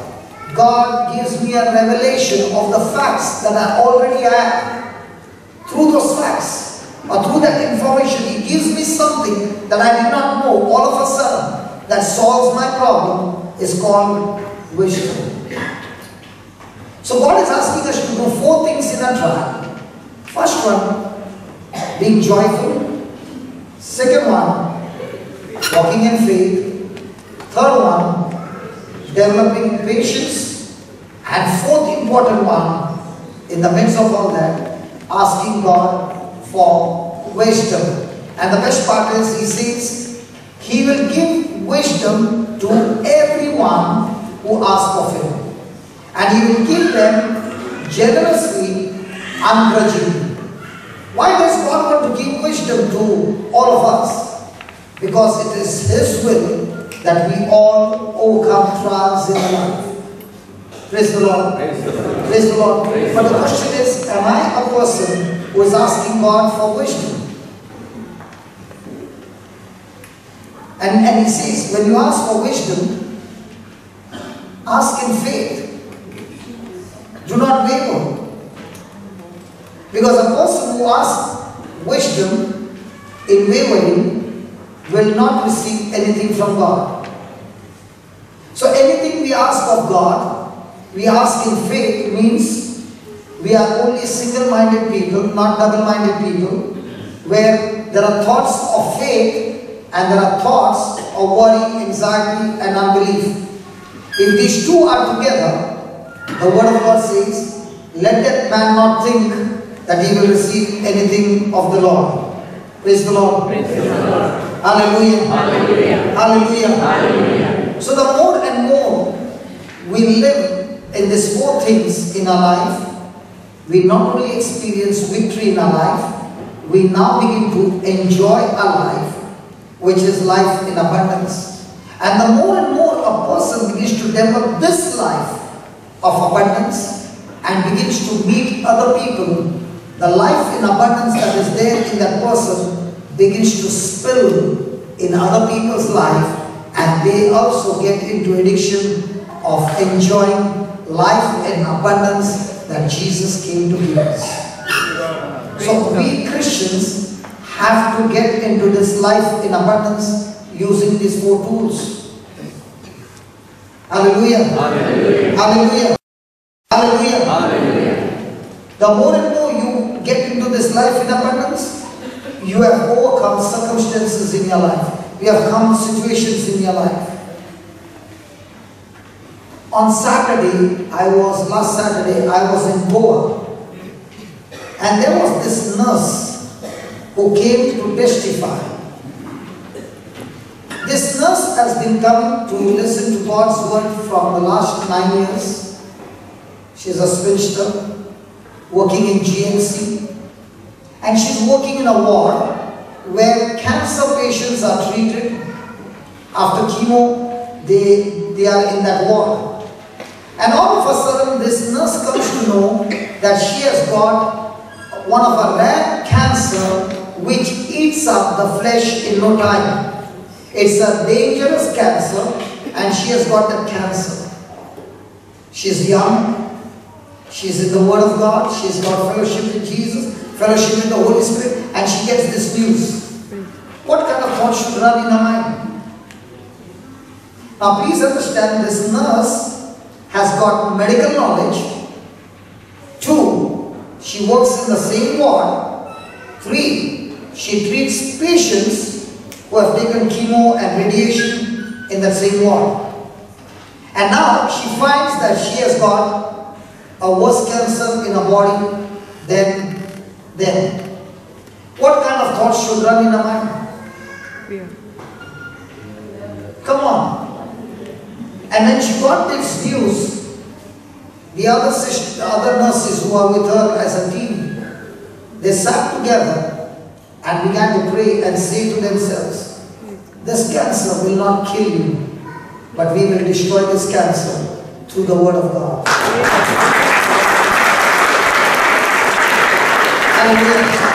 And this nurse began to explain. She said, I thank God that 9 years before, God was training me with the word of God. He trained me. He taught me how to fight. And when the cancer came, I refused to accept it. I said, no, I don't accept it. And I began to fight with scriptures. There were times when I would fall. I would get into worry. When the pain would start, the symptoms would show up, I would get into worry. When I would go to my ward and see other patients who have taken the treatment and looking at their body being damaged, with my eyes what I would see would bring worry and fear. But thank God for those people who were with me, that would pump into me faith, and would pump into me the word, and would pump into me that be patient, come on, let's go and let's get this thing out. And we began to pray and pray and pray and pray and prophesy over our life. Surely I went to the doctor, surely I went to the operation, but praise be to God. I kept saying, Lord, as for me, there shall be no chemo, there shall be no radiation, every test report has changed in the name of Jesus. And I began to speak scriptures from morning to evening. I went through the operation, I came out, and they had a test done. And then I was lying on the bed. I kept saying, God, you said that you are healing. And if I am healed, what am I doing on this bed? And I got out of my bed and I went out to other patients who were there. And I began to pray with them. And they said, listen, you just got operated today, and how come you're out of the bed? She said, listen, my Jesus not only took my sickness, He has taken my sin, He has taken my sickness, He has taken every work of the devil out of my life, and I belong to Jesus. And there's no pain. He has healed me completely. And that's why I've come to tell you about what Jesus has done for me. Now, when I went to meet her after the meeting at night, after preaching the word of God late at night, and we went to her bed and we did not find her there. So we were wondering, where did she go? She was on the other side, praying with others and reaching out to others. And she said, you know, brother, I learned one thing in this trial. First of all, I did not focus on my trial using God's word. I began to focus on others, and those who are in a trial like mine, I began to pump into them faith. The more I pumped into their faith, I got more faith. The more I began to do good to others, the more good came to me. And she was standing there and speaking, and she was saying, I brought the head of Goliath. There's no cancer in me. It has been completely restored. And these were her words. I never knew God had put me 9 years before, because He knew. And the best part is, today I'm working in the same ward. And I've laminated my report so that when the patients come, I tell them, listen, I've mastered over that cancer. Now you got a choice. You got a choice. You can allow that cancer to master you and make your life miserable. Or else, with Jesus, you can master over your cancer. She said, now, that same Lord has become like a firewall for me.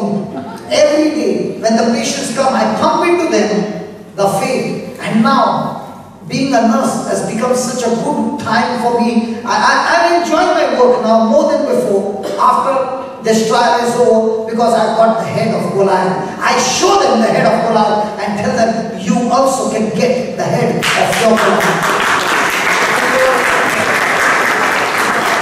What's that? The same process. And each one of us can go through the same process of victory. It's not a luck game. It's not a housing game. It's a game of skill. When Jesus is saying, I'm willing to teach you the secrets of my kingdom. And when I teach you, you can go around teaching others as well.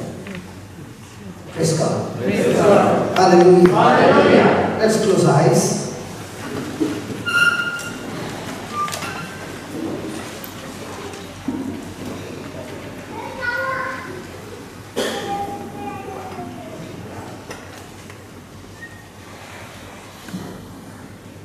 My friend, you heard the testimony of this nurse.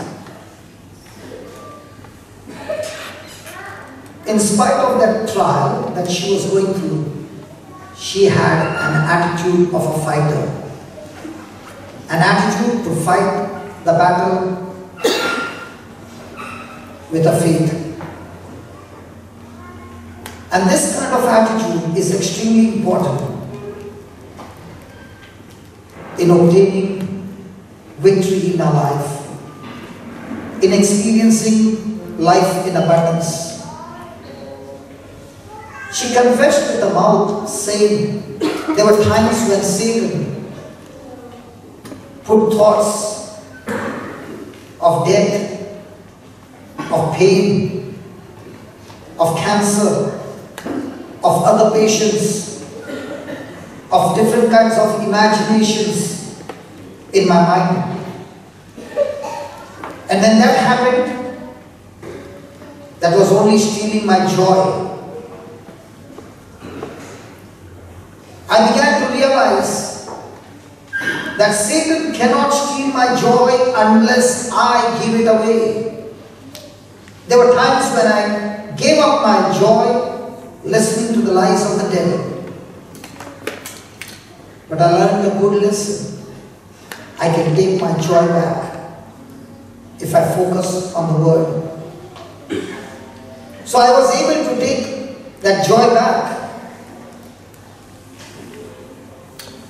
And once again, my faith and patience began to work.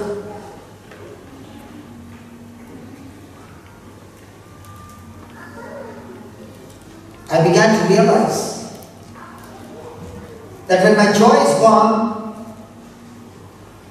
faith, patience is gone, and all that prevented me from enjoying that life that Jesus wants me to experience. In this trial, my brother, she said, my relationship with Jesus became so intimate that I had not experienced in my 10 years.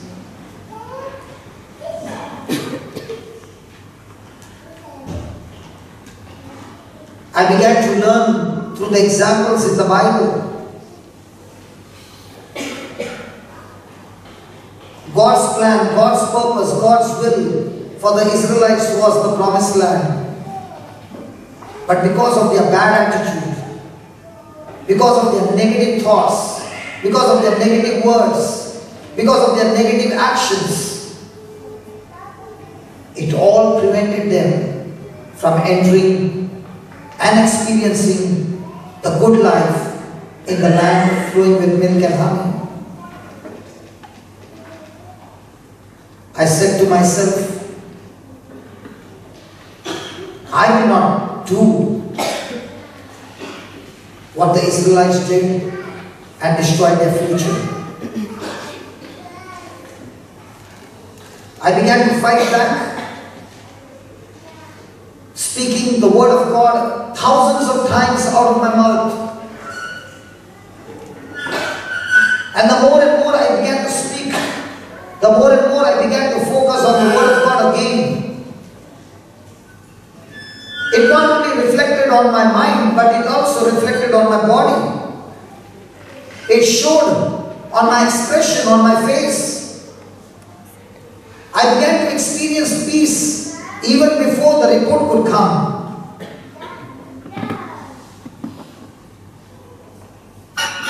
My friend, what kind of an attitude do you have right now in the trial that you are going?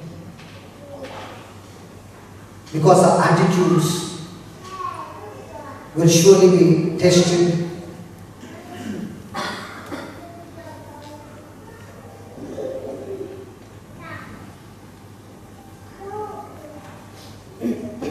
As the pressure comes,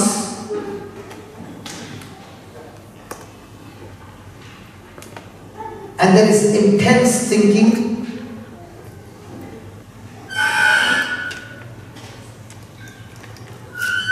what kind of an attitude are you developing every day in your life? Because we see in our real life People with bad attitudes live the most miserable, unhappy life. People who develop God kind of attitude experience God kind of life. This nurse challenged the cancer and would not allow her life to be covered by a negative attitude.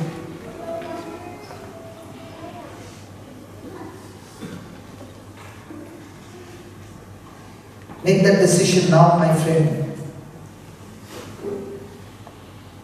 This is the time of healing. God has given us His word. The solution is to speak on a daily basis God's word and bring every thought into captivity. Let us not be like the Israelites, whom God had given His word. He had given them the land flowing with milk and honey, but it was their bad opinion, bad thinking, bad attitude that stopped them from enjoying that life that God had planned for them.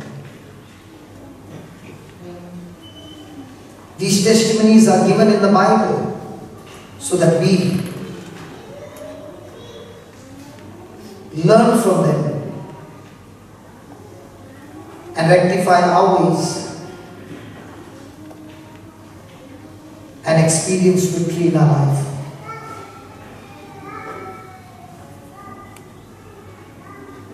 O loving Father, we thank you, we praise you for your word. At this very moment, O Lord, you can hear the whisper coming from each one's heart.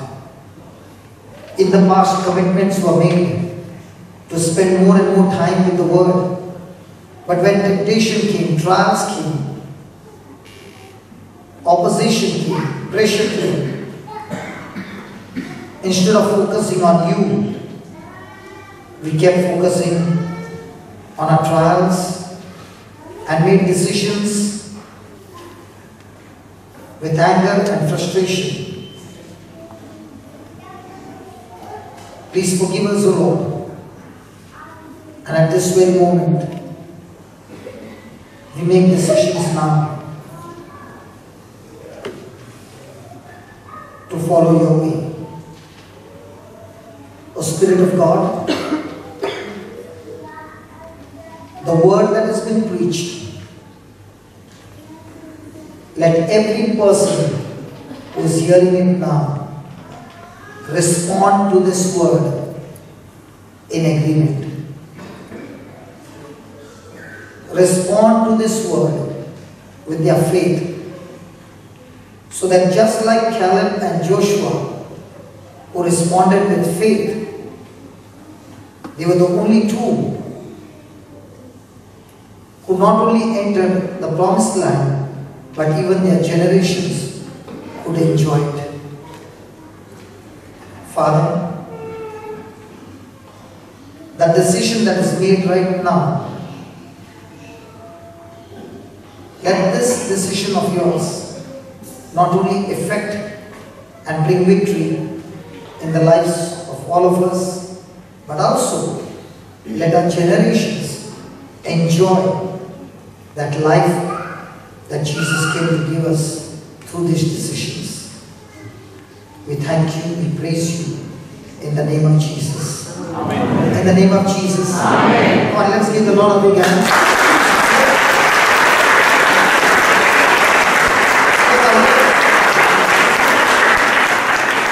Where are you? Come, please. Praise the Lord. You have taken notes? Those who have taken notes, kindly take notes up, or mobile or wherever you have taken. But taking notes, I find it profitable. Then Brother Johnson's visit also will be profitable. How many? Only 10%, 15%, 90%, not everyone. Not everyone. Now check your neighbor. Check your neighbor. Not everyone, no? Make a habit. It's a good habit.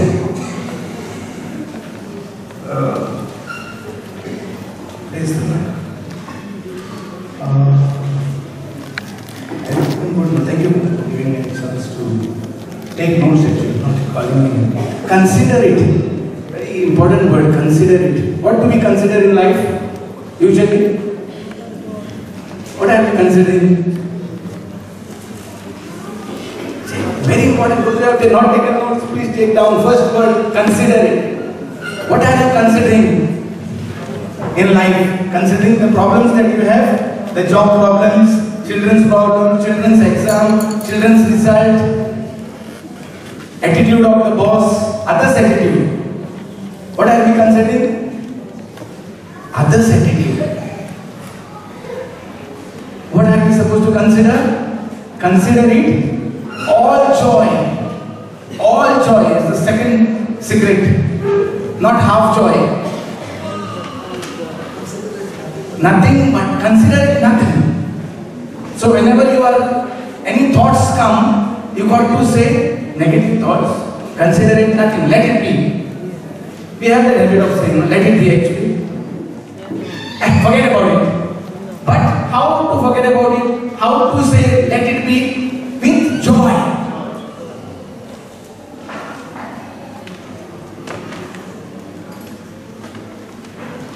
Knowing. The second word is knowing. What do we know? Faith is tested. We know about the problems that we are facing. Yes, sir. We know about the sickness. Some of us are not medical students or science students, but we know. To get more knowledge, we'll go to Google search. Yeah, the moment doctor says something that to know more, we will go in the Google. What are you supposed to know? Knowing that faith, testing of our faith, knowing that this is testing of our faith. If there is anything going in our life, it is testing of our faith. My faith is tested. Many times we hear people saying, brother, my faith is tested. Yes, you are right. Faith has to be tested. Gold has to be tested. Also it is tested, right? The what knife that he is talking about also is tested. No, there is a knife, not wife. All the time listening about it. Not knife. Wife also got a knife, but that's also testing. Yeah? Sorry? That's a sword. What wife is having a sword? We're talking about knife that is tested. Yeah? So what you should know is that we are going through a test. We only know that children are going through a test. We forget that we also have gone through the test, and this test is also our test. What are we trying to know about the sickness, about the problem? If somebody is going through a divorce case, we want to know how that has happened. If somebody has got a miscarriage, we want to know the process, how that miscarriage took place. What are you supposed to know? What my son is doing, what my daughter-in-law is doing. Mother-in-law is so much interested in knowing that. I called you for 5 minutes not to approve what I planted. You are asking them to know all this? Am I approving? No. You are asking them you should know what the mother-in-law is doing. No. I am saying what are we knowing actually? Okay. Please correct me or him, whatever is. Yeah, what do we know? What we talk is what we know. Do we know the word of God? Because when we don't talk the word of God, we don't know the word of God. So to know, we have to learn it by heart. Then what it creates, testing of our faith will give what? Patience. And patience will give us what? What it will make us? Perfect and complete. Another translation says perfect and complete. If anybody wants to become perfect and complete, he has to have patience. How patience comes? Through the testing of our faith. Make some diagrams as you learn, as you listen. Thank you. And then ask for wisdom. We We are asking only for car, asking for houses, best places. What are we asking daily in our prayer? Nobody is asking for wisdom. Lucky draw? Bumper? So ask for wisdom, and what he says, he will give it grudgingly. Yeah? Praise God, a lot of things I found it. I can tell you, after the preaching is over, we're still together, right? Whether it's in Goa or in Dubai, I will always find my brother before he goes to sleep, all those notes he will type on his tab and prepare all those notes before he goes to sleep. So when I ask him, why now only you can do it tomorrow? No, today it's fresh. There is all that I want to put it under record and keep the file. And this file will save me on the day of my trouble. Because these are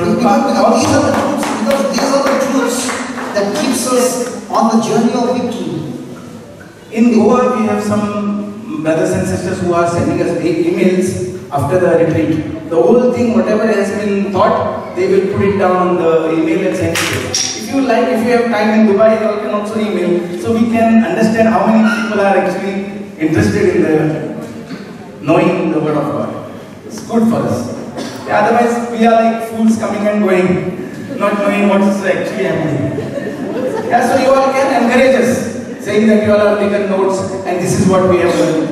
Yeah, another good thing, so we await your email ID. Email ID is there, Pastor, just put Brother Johnson's email ID on. Yeah? That Jairus was a wonderful man. I learned that he was single-minded and not double-minded. His focus was on Jesus, not on his daughter. If his focus was on daughter, then he would have been near her deathbed, seeing her pass away. Most of us see our loved ones pass away in the hospital or at home. We are not found in prayer. They are all that found looking at that computer in the ICU. What is that monitor? Computer. Sorry, monitor. And checking about all the everything. We know everything what is happening in the hospital. We know. We know. What are you supposed to know? We know what the doctor has said. So he was single-minded. He comes, he looks at Jesus. The wonderful brother was teaching in Goa. He looks at Jesus, means he knows who is Jesus, and falls at his feet and pleads. And Jesus is not saying a single word, okay, I will come, or I will come afterwards, or you don't worry. He doesn't say. The moment he finds his attitude of humility, he is kneeling down, begging for him, he immediately takes the road. He leaves the crowd and goes with Jairus. Then comes a wonderful woman who delays. Yeah, and there is nothing written about Jairus who says, Jesus, please, but my daughter is dying. Forget about that woman, come. He is completely, he knows Jesus. He knows that he is coming means, even if there is a delay, there is no problem. For us, we want some things in, not most of the things we want in hurry. We can't delay. We want fast promotions. We want fast increase, fast healing, Fast trials.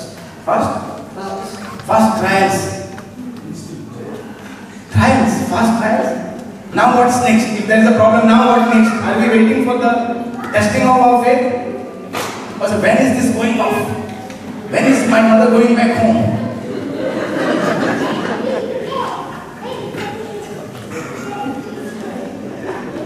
So one-sided. Again, when after the woman tells the whole story, what happens? The last master, they come to tell the daughter is dead. See the delay. He could have said, Jesus, I told you that you should not have wasted your time with that Woman, that person. why did you take a pause? Means all that. Yeah. frustration, anger. Yeah. And just all that he is doing is listening to Jesus instead of listening to his who are those servants who are maybe with him for 10 years, 20 years working for him, who are trusted servants, who he has to believe. Oh really? Oh, then he has to start crying, he starts weeping and tell Jesus it's okay. No. But he is waiting for Jesus to speak, and Jesus says, fear not, only believe. Only believe means have only one. Don't have unbelief, only believe. Single-minded means only the one who believes is supposed to be only single-minded, not both the things. He can get nothing. So what are we believing? We are believing the situation also, and we are believing God also. We are praying also, and we are worrying also. That is not called only belief. Praise the Lord. Sorry, so many beautiful things brother is teaching. Okay, next. Cross time. God bless you. Bless us. Let's close our eyes and thank the Lord. Father God, your word in Romans 12:2 says, do not be conformed to this world, but be you transformed by the renewing of your mind. Lord, each one of us over here want our life to be changed. And your word says, it is by the renewing of our mind, change of thinking, that our life gets transformed. Thank you, Father God, for showing us this truth and all that you have spoken to us today and shown us the truth. Each one of us have made a commitment to you to be single-minded, to train ourselves, to practice speaking your word, meditating on your word, listening to your word through CD, listening to the radio, and fighting this battle of faith and patience. Father, every seed that has been planted is your incorruptible seed. Not let any one of the seed be wasted. Let every seed produce a harvest of 100-fold. We believe it, O Lord, and we confess it, and we receive it in the name of Jesus. Amen.